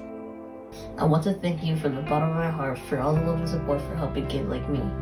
I first met Marie back in 1996, soon after I had lost my left leg to bone cancer as a child. I just wanted to say thank you so much for co-founding CMN and for helping 10 million kids like me get the proper health care that they need. I want to personally thank you for being my friend, cheering me on in good times and bad times. Marie has touched both of our lives in so many ways. She has such a big heart. I adored you and your personality and your presence, and you were just so sweet and kind. So, you know what? Thank you so much. We are eternally grateful for all your continued love and support. Thanks, Marie. We love you. Thank you for believing in us and helping keep patients like myself alive to reach our dreams. Oh my God, Marie. So I know them all. The couple, I knew him when he was a little guy, and he had his leg amputated from cancer. And you know, I told him, I said, we all go through terrible things in life, but it's not what we win at. It's how we lose and how we get ourselves back up. And we just had, over the years, we've had wonderful conversations. Well, he ended up being in the Olympics, Paralympian. Wow. And the woman who married him worked at one of our children's hospitals. Wow. And so, you know, I've seen over 38 years now, I've watched these kids. Isaiah, who was born without a chin, goes through different things. He just lost one of his dear friends, and I called him, and he can't talk like we do, but he said, you know, God made me this way, and I'm here to inspire others to keep moving forward. These kids they inspire me. This isn't about me helping them. They help others. They're all of them, from singing, they're all amazing. Anyway, I love them. I'm just absolutely, I see Jeff tearing up. We're all tearing up over here. That's why I'm not talking, because the $7 billion is an amazing accomplishment. I mean, $7 billion, but to just put those few faces to what you've did is priceless, right? So you are a megastar on this planet, but more than all that showbiz stuff, Marie, you're a great person. And that, to me, that's such an accomplishment. So hats off to you.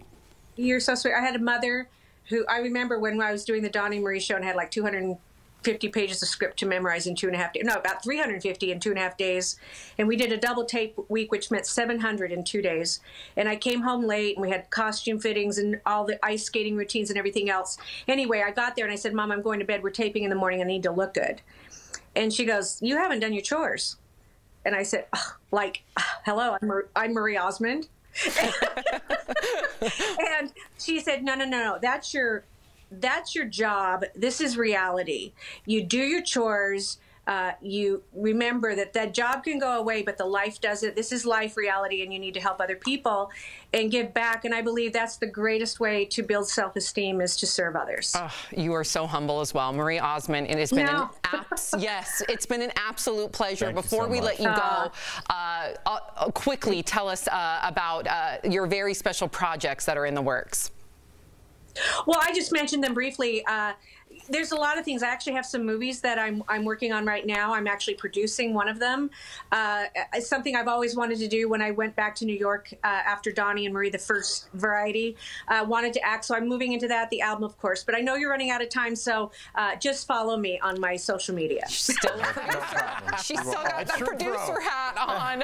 We look forward to seeing all of your new cutoffs. All of your new projects. Thank you again, and we will be right back. Promotional consideration is brought to you by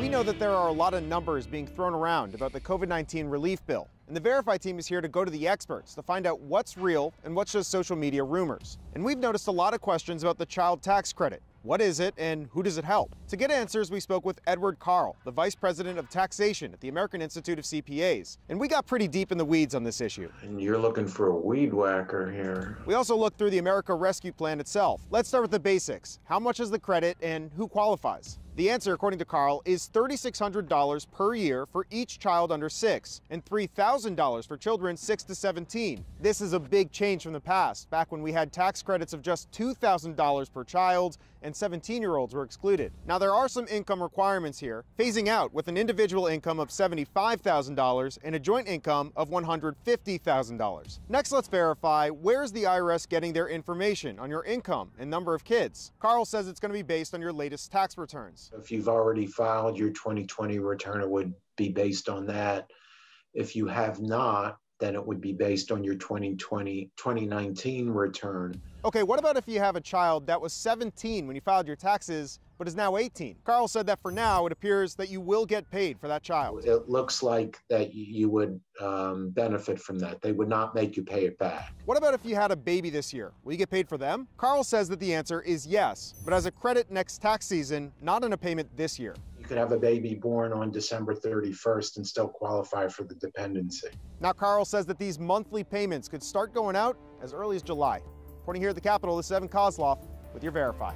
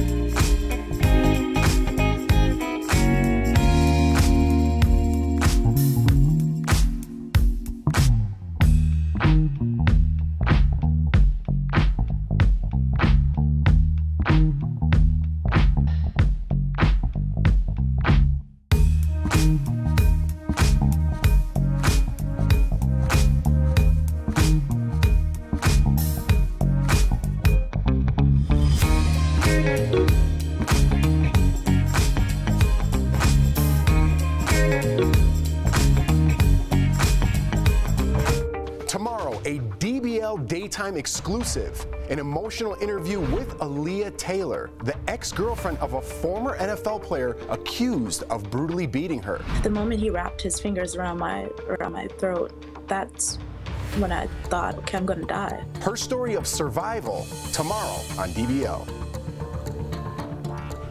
You do not want to miss that tomorrow. Look who just woke up from his nap. Oh. Hi, everybody. It's Mr. Miles. Just woke up from his nap. What a cutie. It's Happy first birthday to him as well. It was his first birthday the other day. Oh, yeah. Big one. Yes. 1 year old. Can you guys believe it? I mean, the fact that we're hosting from home in the pandemic and he's one, it's like time has escaped us. We'll see you guys all tomorrow. Be safe, everybody. Bye, Bye guys.